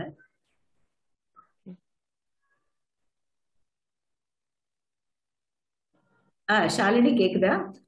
கேக்குதுமா, இப்பதான் கேக்குதுங்க. Okay okay. ஆக்சுவலி என்னன்னா, ஒரு மெமரி கார்டு இருக்கு இல்லையா, அதுல ஒரு ஏதோ ஒண்ணு ரெக்கார்ட் பண்றீங்க இல்லையா, நீங்க ரெக்கார்ட் பண்ணி முடிச்ச உடனேவே அந்த நீங்க ரெக்கார்ட் பண்ண விஷயம் பாஸ்ட் தானே? ஆமா, முடிஞ்சு போன விஷயம் தானே. ஓகே, இப்ப அந்த ரெக்கார்ட பிளே பண்ணீங்கனால அதுல இருந்து வர்ற சாங்கோ ஏதோ ஒண்ணு என்னது, அதுவும் பாஸ்ட் தானே? ஆமா, பாஸ்ட்ல நீங்க ரெக்கார்ட் பண்ண பாட்டு தானே பாஸ்ட் வருது. ஓகே, அப்போ இது கம்ப்ளீட்டா பாஸ்ட் தானே. இந்த தாட்ஸ் அண்ட் எமோஷன்ஸும் இந்த மெமரி இது எல்லாமே பாஸ்ட் தானே. ஓகே மேடம், இதுதான் இது வந்து எப்போ. ஆமா, இப்போ நீங்க பண்ற ஆக்ஷன்ல இருந்தும் நீங்க பண்ற ஒரு திங்கிங் ப்ராசஸ்ல இருந்தும் மெமரிக்கு உள்ள எப்ப போயிடுச்சோ அப்பவே அது முடிஞ்சு போச்சு, அது பாஸ்ட். அது உங்க கையில கிடையவே கிடையாது, அது மெமரி எடுத்துச்சு. மெமரி ஒரு விதமான ப்ராசஸ் பண்ணி அதுக்கப்புறம் வந்து அது ஒரு தாட் அண்ட் எமோஷன்ஸா அது வெளியில அனுப்பும். சோ அதனால அது thoughts and emotions R the past imprints of the actions and thinking. இந்த வெளியில அனுப்புற வரைக்கும் okay madam. Just I'm asking the action வந்து பிரசன்ட்ல நடக்குது, அந்த பாஸோட பேட்டர்னோட சேர்த்து, அதுதான் கேக்குறேன். பிசிக்கலி இட்ஸ் ஹேப்பனிங், அதுதான் புரிய மாட்டேது. இல்ல, நீங்க உங்களுக்கு இன்னும் இந்த பேசிக் கான்செப்ட் இன்னும் கிளியர் ஆகலன்னு நினைக்கிறேன். நீங்க தனியா கால் பண்றீங்களா? நீங்க கண்டிப்பா தனியா கூப்பிடுங்க, என்னோட நம்பர் இருக்கு. நம்ம இது வந்து பேசிக்ல இருந்து ஆரம்பிக்கலாம். Okay madam, thank you. இது கொஞ்சம் இன் பிட்வீன் மிடில்ல இருந்து வரும், அதனால உங்களுக்கு கொஞ்சம் புரிஞ்சுக்கிறதுக்கு கஷ்டமா இருக்கும். சோ நான் உங்களுக்கு அது ஃபுல்லாவே நான் பண்றேன். என்னோட நம்பர் இருக்கு இல்லையா, நீங்க அதுல ஒரு மெசேஜ் அனுப்புங்க, நம்ம கன்வீனியன்ட் டைம் ஃபிக்ஸ் பண்ணிட்டு நம்ம பேசுவோம். உங்க நம்பர் என்கிட்ட இல்லையே. அந்த என்ஐஆர் குரூப்ல இருக்கும்ல மேடம், அங்க கண்டிப்பா இருக்கு, நீங்க எடுத்துக்கலாம். என்ன நேம் மேடம் அங்க? நிருப்பமா? அது ஜான்சி இருக்கும். ஓ Jhansi, okay madam, okay madam. Thank you madam, thank you. So இப்ப பாத்தீங்கன்னா ஃபர்ஸ்ட் பாயிண்ட் நமக்கு ஓகே. இப்போ second point memory and thoughts emotions R past imprints. இதுல யாருக்காவது டவுட் இருக்கா? இல்ல மேம். ஓகே, யாராவது கேட்டீங்கன்னா தான் நம்ம எக்ஸ்பிளைன் பண்ண முடியும் இல்லையா. அப்புறம் அடுத்த பாயிண்ட் பார்த்தோம், thoughts and emotions R only the signals. வெறும் சிக்னல் தான் அது. நல்ல எமோஷன்ஸ் வந்தா கிரீன் சிக்னலும், நமக்கு பிடிக்காத எமோஷன்ஸ் வந்தா ரெட் சிக்னலும் கொடுக்கும் அப்படின்னு சொல்லிட்டு நம்ம பார்த்தோம். சோ இதுதான் அது. சோ இது வெறும் சிக்னல் தான். எந்த எமோஷன், எந்த மாதிரி எமோஷனா இருந்தாலும் அது சிக்னல் தான். ஒண்ணு அது கிரீனா இருக்கலாம், இல்ல ரெட்டா இருக்கலாம். வெறும் சிக்னல் தான், அதுக்கு எந்த வேல்யூமே கிடையாது. அது ஒரு இண்டிகேட்டர் தான், அவ்வளவுதான் அது. ஆனா இந்த இண்டிகேட்டர் பர்சன் டு பர்சன் வந்து வேரி ஆகும் அப்படிங்கிறது ரொம்ப ரொம்ப முக்கியமான பாயிண்ட். ஏன்னா நான் பார்த்த வரைக்கும் நிறைய பேர் சிக்கி போறது அதுதான். ஒரு செயல் செய்யறாங்க, அவங்களுக்கு சந்தோஷம் வருது, எனக்கு சந்தோஷம் வரலையே அப்படின்னு கேட்பாங்க. இப்ப செந்தில்குமார் கேட்டதுக்கு ஒரு சரியான எக்ஸாம்பிள் கூட இதுதான். ஒருத்தவங்க ஏதோ ஒரு வாலண்டியரிங் போய் பண்றாங்க, அவங்க ஒருத்தர் செய்யறாங்க, அந்த செயலுக்கு வந்து அவங்களுக்கு சந்தோஷம் வந்து ரெஜிஸ்டர் ஆகுது, ஒருத்தங்களுக்கு வந்து என்ன சொல்றது, ஒரு அதிருப்தி வந்து ரெஜிஸ்டர் ஆகுது. சோ ஏன் 2 பேருக்கு ஒன்னா தானே ஆயிருக்கணும் இல்லையா? ஆனா பாத்தீங்கன்னா தனித்தனியா வேற வேற மாதிரி தான் வந்து நடக்கும் அப்படிங்கிறது தான் பாத்தீங்கன்னா சிக்னல்ஸ். அந்த சிக்னலும் பாத்தீங்கன்னா ஒரு ஒரு பர்சனுக்கும் வேரி ஆகும். எனக்கு ரெட்டா இருக்கிறது உங்களுக்கு கிரீனா இருக்கும், உங்களுக்கு கிரீனா இருக்கிறது எனக்கு ரெட்டா இருக்கும். சோ நமக்கு ரெட்டா கிரீனா இருந்தா நம்ம ப்ரொசீட் பண்ணுவோம், ரெட்டா இருந்தா யோசிச்சு நம்ம என்ன தேவையான செயல் பார்த்து நம்ம செய்வோம். இதுதான் வந்து இந்த பெர்செப்ஷன் நம்ம புரிஞ்சுக்கணும். அடுத்தது பாத்தீங்கன்னா இந்த பாயிண்ட் ஓகேவா? தேர்ட் பாயிண்ட் யாருக்கா அதுல டவுட் இருந்தா கேட்கலாம். தேர்ட் பாயிண்ட் நம்ம பார்த்தோம் இல்லையா, thoughts and emotions R only the signals depending on the person. அது ஓகே, அது முடிஞ்சுது. ஃபோர்த் ஒன் பாத்தீங்கன்னா நம்ம முன்னாடி பார்த்தோம் இல்லையா, தாட்ஸ் அண்ட் எமோஷன்ஸ் வந்து சிச்சுவேஷனுக்கு தகுந்த மாதிரி வந்தா நீங்க வந்து அத நோன்ல இருந்து வந்தது அப்படின்னு எடுத்துக்கலாம், ஈஸியா புரிஞ்சுக்கிறதுக்காக. சோ இப்போ இந்த ஃபோர்த் பாயிண்ட் பாத்தீங்கன்னா, if you could not understand why thoughts are coming irrelevant of situation அப்படின்னு நீங்க நினைச்சீங்கன்னா, சிச்சுவேஷனுக்கு தகுந்த மாதிரி வரல அப்படின்னு நினைச்சீங்கன்னா, நம்ம அதை வந்து புரிஞ்சுக்க வேண்டிய விஷயம் என்னன்னா, அது அன்னோன் பார்ட்ல இருந்து வர மெமரி அப்படின்னு சொல்லி நம்ம அதை எடுத்துக்கலாம். இது நிறைய பேருக்கு வர கொஸ்டின்ஸ், அதனாலதான் நான் இது ஒரு முக்கியமான பாயிண்டா நான் போட்டிருக்கேன். சோ இந்த ஃபோர்த் பாயிண்ட் வரைக்கும் ஓகேவா? ஓகே, வேற யாராவது சொல்றீங்களா? ஃபோர்த் பாயிண்ட் வரைக்கும் ஓகே? ஏதாவது கொஸ்டின்ஸ் இருந்தா நீங்க கேட்கலாம். இது வந்து உங்களுக்கு பாக்குறதுக்கு பிட்டு பிட்டா தான் தெரியும், பட் அட் லாஸ்ட் பாத்தீங்கன்னா உங்களுக்கு அந்த கனெக்ஷன்ஸ் புரியும். சோ இதுதான் அந்த ஃபோர்த் பாயிண்டோட உங்களுக்கு விஷுவல்ஸ் வச்சுக்கலாம். சோ உங்களுக்கு தெரிஞ்ச தாட்ஸ் அண்ட் எமோஷன், இப்ப நிஷா சொன்ன மாதிரி ஏதோ பிரச்சனைனால வந்திருக்கு அப்படின்னு தெரிஞ்சா நம்ம நோன்ல இருந்து வச்சுக்கலாம். இல்ல என்னன்னே தெரியல ஏதோ வந்திருக்கு அப்படின்னா ஏதோ அன்னோன்ல இருந்து வந்திருக்கு, நம்மளால அது ரிலேட்டடா ஏதாவது செயல் செய்ய முடியும்னா செய்யலாம், செய்ய முடியாதுன்னா ஓகே அப்படின்னு நம்ம அடுத்த வேலையை பார்க்க வேண்டியதான். சோ இதுதான் அந்த ஃபோர்த் பாயிண்ட். சோ அடுத்து வந்து 50 பாயிண்ட், இன்னொரு ரொம்ப ரொம்ப முக்கியமான பாயிண்ட் என்னன்னா, understand the impermanent of thoughts and emotions அப்படின்னு நான் போட்டிருக்கேன். இதை நான் கொஞ்சம் எக்ஸ்பிளைன் பண்றேன். இது உங்க எல்லாருக்குமே கொஞ்சம் புதுசான ஒரு வியூவா இருக்கும், அதனால கொஞ்சம் பாருங்க. அதாவது என்னன்னா, இப்போ தாட்ஸ் அண்ட் எமோஷன்ஸ் நம்ம அங்கேயே இருக்கு, நமக்கு இன்னமும் அது இருந்துட்டு இருக்கு, அது நம்மளை கஷ்டப்படுத்துது அப்படின்னு நம்ம நினைக்கிறோம் இல்லையா, அது ஆக்சுவலி உண்மையே கிடையாது. இது எப்படி என்ன அப்படின்னு கேட்டீங்கன்னா, அது அங்க இருக்குன்னு நம்ம நினைச்சுக்கிட்டு தான் நம்ம கஷ்டப்படுத்திக்கிறோமே தவிர உண்மையாவே அது அங்க இருக்காது. அது எப்படி அப்படின்னு கேட்டீங்கன்னா, இந்த குழந்தைங்க இருக்காங்க பாத்தீங்களா, குழந்தைங்க வந்து வளர ஆரம்பிக்கிற ஸ்டேஜ்ல முதல்ல பாத்தீங்கன்னா அவங்க கண்ணு முன்னாடி அவங்க அம்மா இருந்தாதான் அவங்க அழாம இருப்பாங்க, பாத்திருக்கீங்களா? அதுக்கப்புறம் ஒரு ஸ்டேஜுக்கு அப்புறம் இப்போ அப்புறம் முதல்ல வந்து அம்மா பக்கத்துல இருந்தாதான் அழாம இருப்பாங்க, வேற ஒரு ரூமுக்கு போயிட்டா கூட அழுவாங்க. ஆனா ஒரு வளர்ச்சிக்கு அப்புறம் என்ன ஆகும் அப்படின்னு பாத்தீங்கன்னா, அவங்க ஒரு ரூம்ல இருப்பாங்க, அம்மா வேற ஒரு ரூம்ல இருந்தா கூட அம்மா அங்கதான் இருக்காங்க அப்படிங்கிற ஒரு பர்மனன்ஸ் அப்படிங்கிற ஒரு இது வந்து டெவலப் ஆயிரும் நியூரான்ஸ்ல. அந்த நியூரான் வந்து டெவலப் ஆயிருமா. சோ குழந்தையா இருக்கிறப்பே பாத்தீங்கன்னா ஒரு இம்பர்மனன்ட் அப்படிங்கிற ஒரு நிலையில இருந்து பர்மனண்டா தான் இருக்கு அப்படிங்கிற மாதிரி நம்ம ஒரு மூவ் நடக்கும். அதுக்கான நியூரான்ஸ் வந்து நமக்கு டெவலப் ஆகுமா ஒரு ஸ்டேஜ்ல. அதாவது ஒரு குழந்தை வந்து ஒரு 6 months ஓல்டு 8 months ஓல்டு அந்த ஸ்டேஜ்ல இருந்தே வந்து கொஞ்சம் கொஞ்சமா டெவலப் ஆகும். இது என்ன அப்படின்னு பாத்தீங்கன்னா, நம்மளோட சர்வைவலுக்காக டெவலப் ஆகிற நியூரான்ஸ் தான் அது. ஒரு சேஃப்டி இருக்கு அப்படின்னு நம்ம ஃபீல் பண்ண வைக்கிறதுக்காக ஆப்ஜெக்ட் பெர்மனன்ஸ் அப்படிங்கிற ஒரு ஸ்டேஜுக்கு அந்த குழந்தையோட அந்த நியூரான்ஸ் வந்து வளர ஆரம்பிக்கும் அப்படின்னு சொல்லுவாங்க. சோ அந்த மாதிரி வந்து ஒரு இம்பர்மனன்ட்ல இருந்து பர்மனன்ட்டுக்காக வளர்ற அந்த நியூரான்ஸ் தான் என்ன ஆகுது அப்படின்னு பாத்தீங்கன்னா, ஃபியூச்சர்ல அதே மாதிரி தாட்ஸ் அண்ட் எமோஷன்ஸும் நமக்கு அங்க பர்மனண்டா இருக்கு, பர்மனண்டா இல்லாத ஒரு விஷயத்த அங்க பர்மனண்டா இருக்குன்னு நம்மள நம்புற மாதிரியான ஒரு நியூரான்ஸ் நமக்கு வந்து அந்த டெவலப் ஆயிருக்கு. அதனாலதான் நம்ம இன்னைக்கு வரைக்கும் இந்த கான்செப்ட் இது பண்ணதுக்கு அப்புறமும் நம்ம நிறைய தடுமாறதுக்கு என்னன்னா, இன்னமும் நம்ம நம்புறோம் அது அங்கதான் இருக்கு அப்படின்னு. ஓகே, நான் இப்போ என்ன சொல்லிட்டு இருந்தேன் அப்படின்னா, குழந்தை வந்து வளர்ற ஸ்டேஜ்ல 6 மாசத்துக்கு மேல பாத்தீங்கன்னா நியூரான்ஸ் வந்து பெர்மனண்டா அம்மா இந்த ரூம்ல இருக்காங்க, முன்னாடி இருந்துச்சுன்னா பார்த்துட்டு அழாம இருக்கும். போக போக பாத்தீங்கன்னா அம்மா பக்கத்து ரூம்ல இருக்காங்க அப்படிங்கிற ஒரு நம்பிக்கையிலேயே அது அழுகாம இருக்கும். சோ அதுக்கான நியூரான்ஸ் வந்து அதுக்கு டெவலப் ஆயிருமா. சோ அதே நியூரான்ஸ் தான் என்ன ஆகுது, இப்ப கூட நமக்கு தாட்ஸ் அண்ட் இமோஷன்ஸே வந்துட்டு போயிட்டே இருந்திருக்கும், போயிட்டே இருக்கு. ஆனா நம்ம என்ன நினைச்சுக்கிறோம், அது வந்து பர்மனண்டா அங்க இருக்கு, இதோ இருக்கு பாரு, இதோ இருக்கு பாரு அப்படிங்கிற மாதிரி நம்ம நினைச்சுக்கிட்டே இருக்கோம்.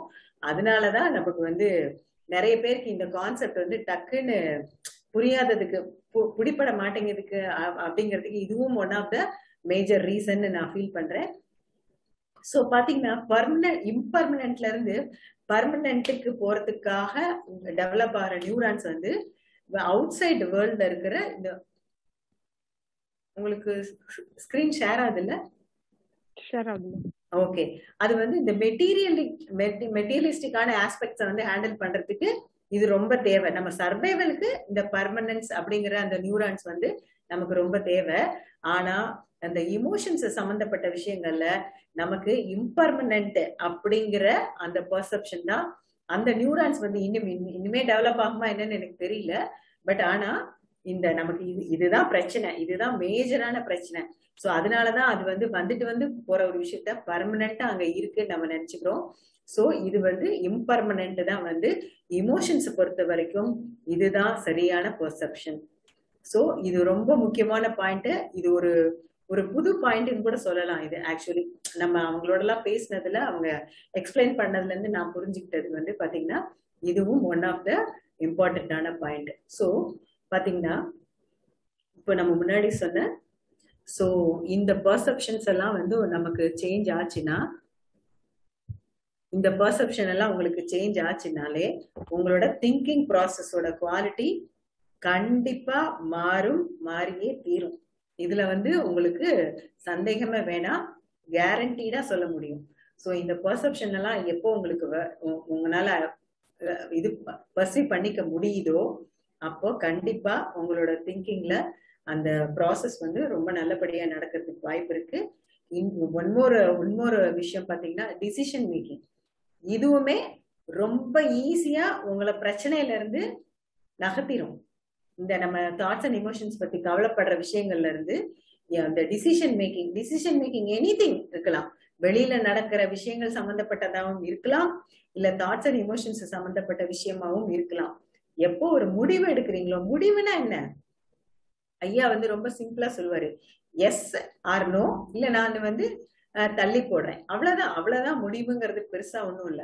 சோ இந்த 3 இதுல நீங்க என்ன சாய்ஸ் எடுக்கிறீங்களோ அதுக்கு தகுந்த மாதிரியே கூட உங்க திங்கிங் ப்ராசஸ் ரொம்ப நல்லா, அதோட குவாலிட்டி வந்து ரொம்ப நல்லா ஆயிரும். சோ இதெல்லாம் வந்து நம்ம உறுதியா சொல்ல முடியும். ஏன் இதை உறுதியா சொல்றோம்னா, மை ஓன் எக்ஸ்பீரியன்ஸ்ல இருந்து நான் இது உங்களுக்கு சொல்றேன். அதனாலதான் என்னால கேரண்டீடா உங்களுக்கு சொல்ல முடியுது. சோ நம்ம சொல்ல வந்த விஷயம் என்னன்னா, திங்கிங் ப்ராசஸ் எப்படி இருக்கோ அதுக்கு தகுந்த மாதிரி நம்மளோட குவாலிட்டி ஆஃப் லைஃப் இருக்கும். ஸோ அந்த திங்கிங் ப்ராசஸ் வந்து ஆட்டோமேட்டிக்கா நம்மளா போய் டைரக்டா சேஞ்ச் பண்ண முடியாது. இந்த பெர்செப்ஷன் சேஞ்ச் மூலமா தான் நம்ம அதை வந்து அந்த ப்ராசஸ் குவாலிட்டியை நல்லா பண்ண முடியும். ஸோ அதுக்கு தேவையான பெர்செப்ஷன் சேஞ்ச் எல்லாம் இதெல்லாம் இருக்கு நம்ம சொல்லியிருக்கோம். இதோட சேர்ந்து decision மேக்கிங்கும் one of the most important factor. So அதுவும் நீங்க பண்ணீங்கன்னா உங்களோட இது நல்லா இருக்கும் அப்படின்னு சொல்ல வரேன். ஸோ இதுதான் நம்ம இன்னைக்கு எடுக்க வந்த டாபிக். ஸோ இது சம்பந்தமா ஏதாவது கொஸ்டின்ஸ் இருந்தா கேட்கலாம். ரொம்ப டைம் ஆயிடுச்சுன்னு நினைக்கிறேன், கிட்டத்தட்ட 9:45 ஆயிடுச்சு. இன்னும் ஒரு 10 to 15 மினிட்ஸ் நம்ம கொஸ்டின் ஆன்சர்ஸ் வச்சுக்கலாம். அதுக்கப்புறமா நீங்க என்னோட நம்பர்ஸ் வச்சுக்கோங்க. நீங்க எனக்கு ஒரு டாபிக்கா நீங்க எப்பவுமே கம்ப்ளீட்டா இன்னைக்கு ஒரு செஷன் எடுத்த உடனே இதை கம்ப்ளீட்டா இன்னைக்கு புரிஞ்சுக்கணும்னு நினைக்காதீங்க. அது ரொம்பவே கஷ்டம். அது அப்படி பண்ணவே முடியாது. ஒரு பாயிண்ட், இந்த ஒரு பாயிண்ட் எனக்கு புரியல, இது ஓகே.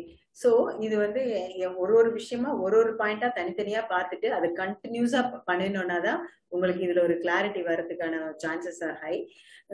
இன்னொரு விஷயம் சொல்லணும்னு நினைச்சேன். ஆக்சுவலி பாத்தீங்கன்னா நான் ஒரு கொஞ்ச நாள் முன்னாடி தான் யாரோ ஒருத்தர் பேசுனது கேட்டுட்டு இருந்தேன். அதாவது ஒரு வாழ்க்கைக்கு தேவையான ஒரு விஷயம் பண்றோம், இன்கேஸ் நம்ம ஐயா சொன்ன மாதிரி அரை வினாடியிலையும் புரிஞ்சுக்கலாம், பண்ணிக்க முடியும், இல்ல 2 வருஷமும் எடுத்துக்கலாம். ரெண்டுமே தப்பு கிடையாது, என்ன கேட்டா ரெண்டுமே தப்பு கிடையாது. ஏன்னா ரெண்டுமே பண்ணிக்கலாம். அரை வினாடியில புரிஞ்சா ரொம்ப சந்தோஷம், 2 வருஷத்துல புரிஞ்சாலும் சந்தோஷம். ஆனா அதுக்கான ஒரு எஃபர்ட் இருந்துட்டே இருக்கணும். சோ என்ன கேட்டீங்கன்னா உங்களுக்கு நீங்க கிளியர் ஆகிற வரைக்கும் இந்த கண்டினியூஸா ஒரு கோர்ஸ் மாதிரியே எடுத்துக்கோங்க. நான் உங்களுக்கு சஜஸ்ட் பண்ணுவேன். என்னெல்லாம் கேட்டேன், நான் ஐயா கிட்ட கூட பேசியிருக்கேன். இந்த தாட் அண்ட் திங்கிங் பத்தி மட்டுமே ஒரு 2 days ஒர்க் ஷாப் மாதிரி கம்ப்ளீட்டா, 2 daysனா 2 days, 2 செஷன் மட்டும் இல்ல, 2 days எடுக்கணும். அதுவே பத்தாது.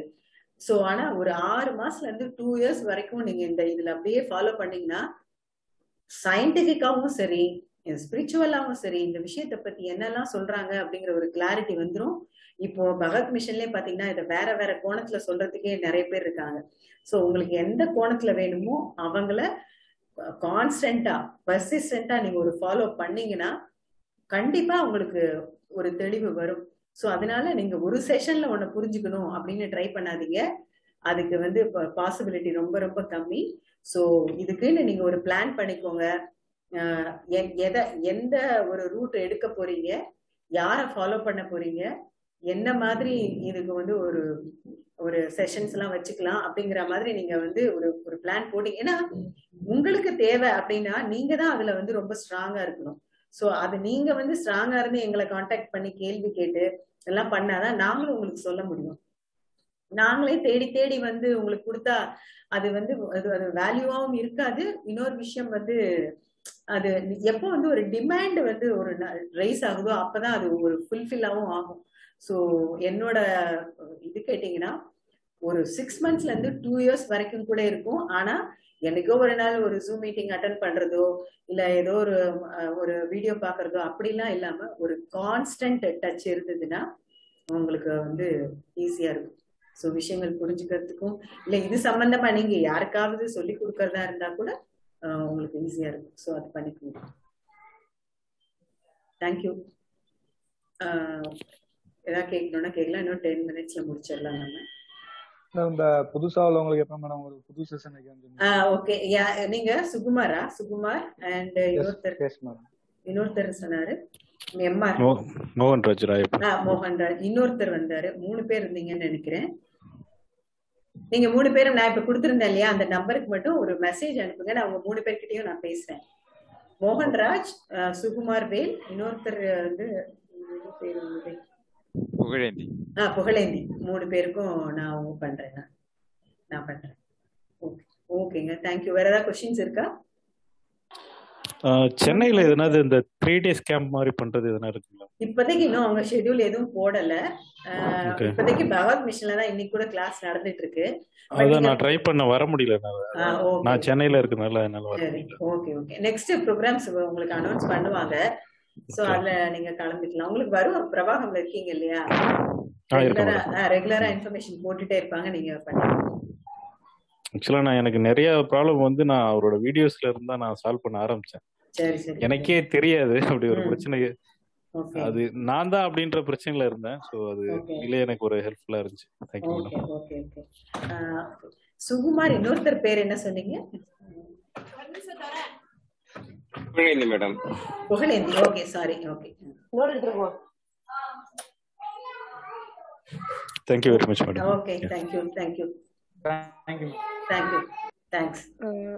மேம், எனக்கு அடுத்த செஷன் எப்ப வைக்க போறீங்க என்னன்னு சொன்னா என்னுடைய ஷெட்யூல் படி நான் பாத்துக்கிறேன். ஓகே. நான் இன்னும் வந்து இப்ப ஆக்சுவலி பாத்தீங்கன்னா எங்களுக்கு வந்து ஒரு வேற மாதிரி தான் ஷெட்யூல் போட்டு பண்ணிட்டு இருக்காங்க.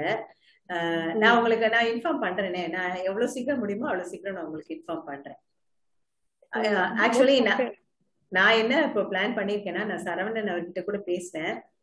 எவ்வளவு டிமாண்ட் இருக்கோ அதுக்கு தகுந்த மாதிரி பண்ணலாம் அப்படிங்கிற பிளான் இருக்கு. அதனாலதான் இந்த வாட்டி கூட பாத்தீங்கன்னா பிரவாகம்ல ஜென்ரலா இதுவும் போடாம யாரெல்லாம் வில்லிங்கா பார்ட்டிசிபேட் பண்ண வர்றாங்களோ அவங்களுக்கு மட்டும் பண்ணலாம் அப்படின்னு ஐடியா இருக்கு. சோ நான் உங்களுக்கு இன்ஃபார்ம் பண்றேன், நானே இன்ஃபார்ம் பண்றேன். தேங்க்யூ. மேபி சண்டேஸ்ல வருமா, உங்களுக்கு ஒரு ஐடியா இருக்கா? இல்ல நான் சொல்றேனே என்ன டே என்ன மாதிரி அப்படின்னு உங்களுக்கு நான் சொல்றேன். Okay ma'am. Okay thank you ma'am. Thank you. Thanks. Thank you. நான் ஏதாவது டவுட்ஸ் இருந்தா உங்களுக்கு நான் கால் பண்ணலாமா? இல்ல கண்டிப்பா பண்ணுங்க, மெசேஜ் போடுங்க. 2 பேருக்கும் எந்த டைம் கன்வீனியன்ட்டா இருக்கோ அது பார்த்து நம்ம பேசிக்கலாம். Thank you. Thank you ma'am. Thanks. Thank you.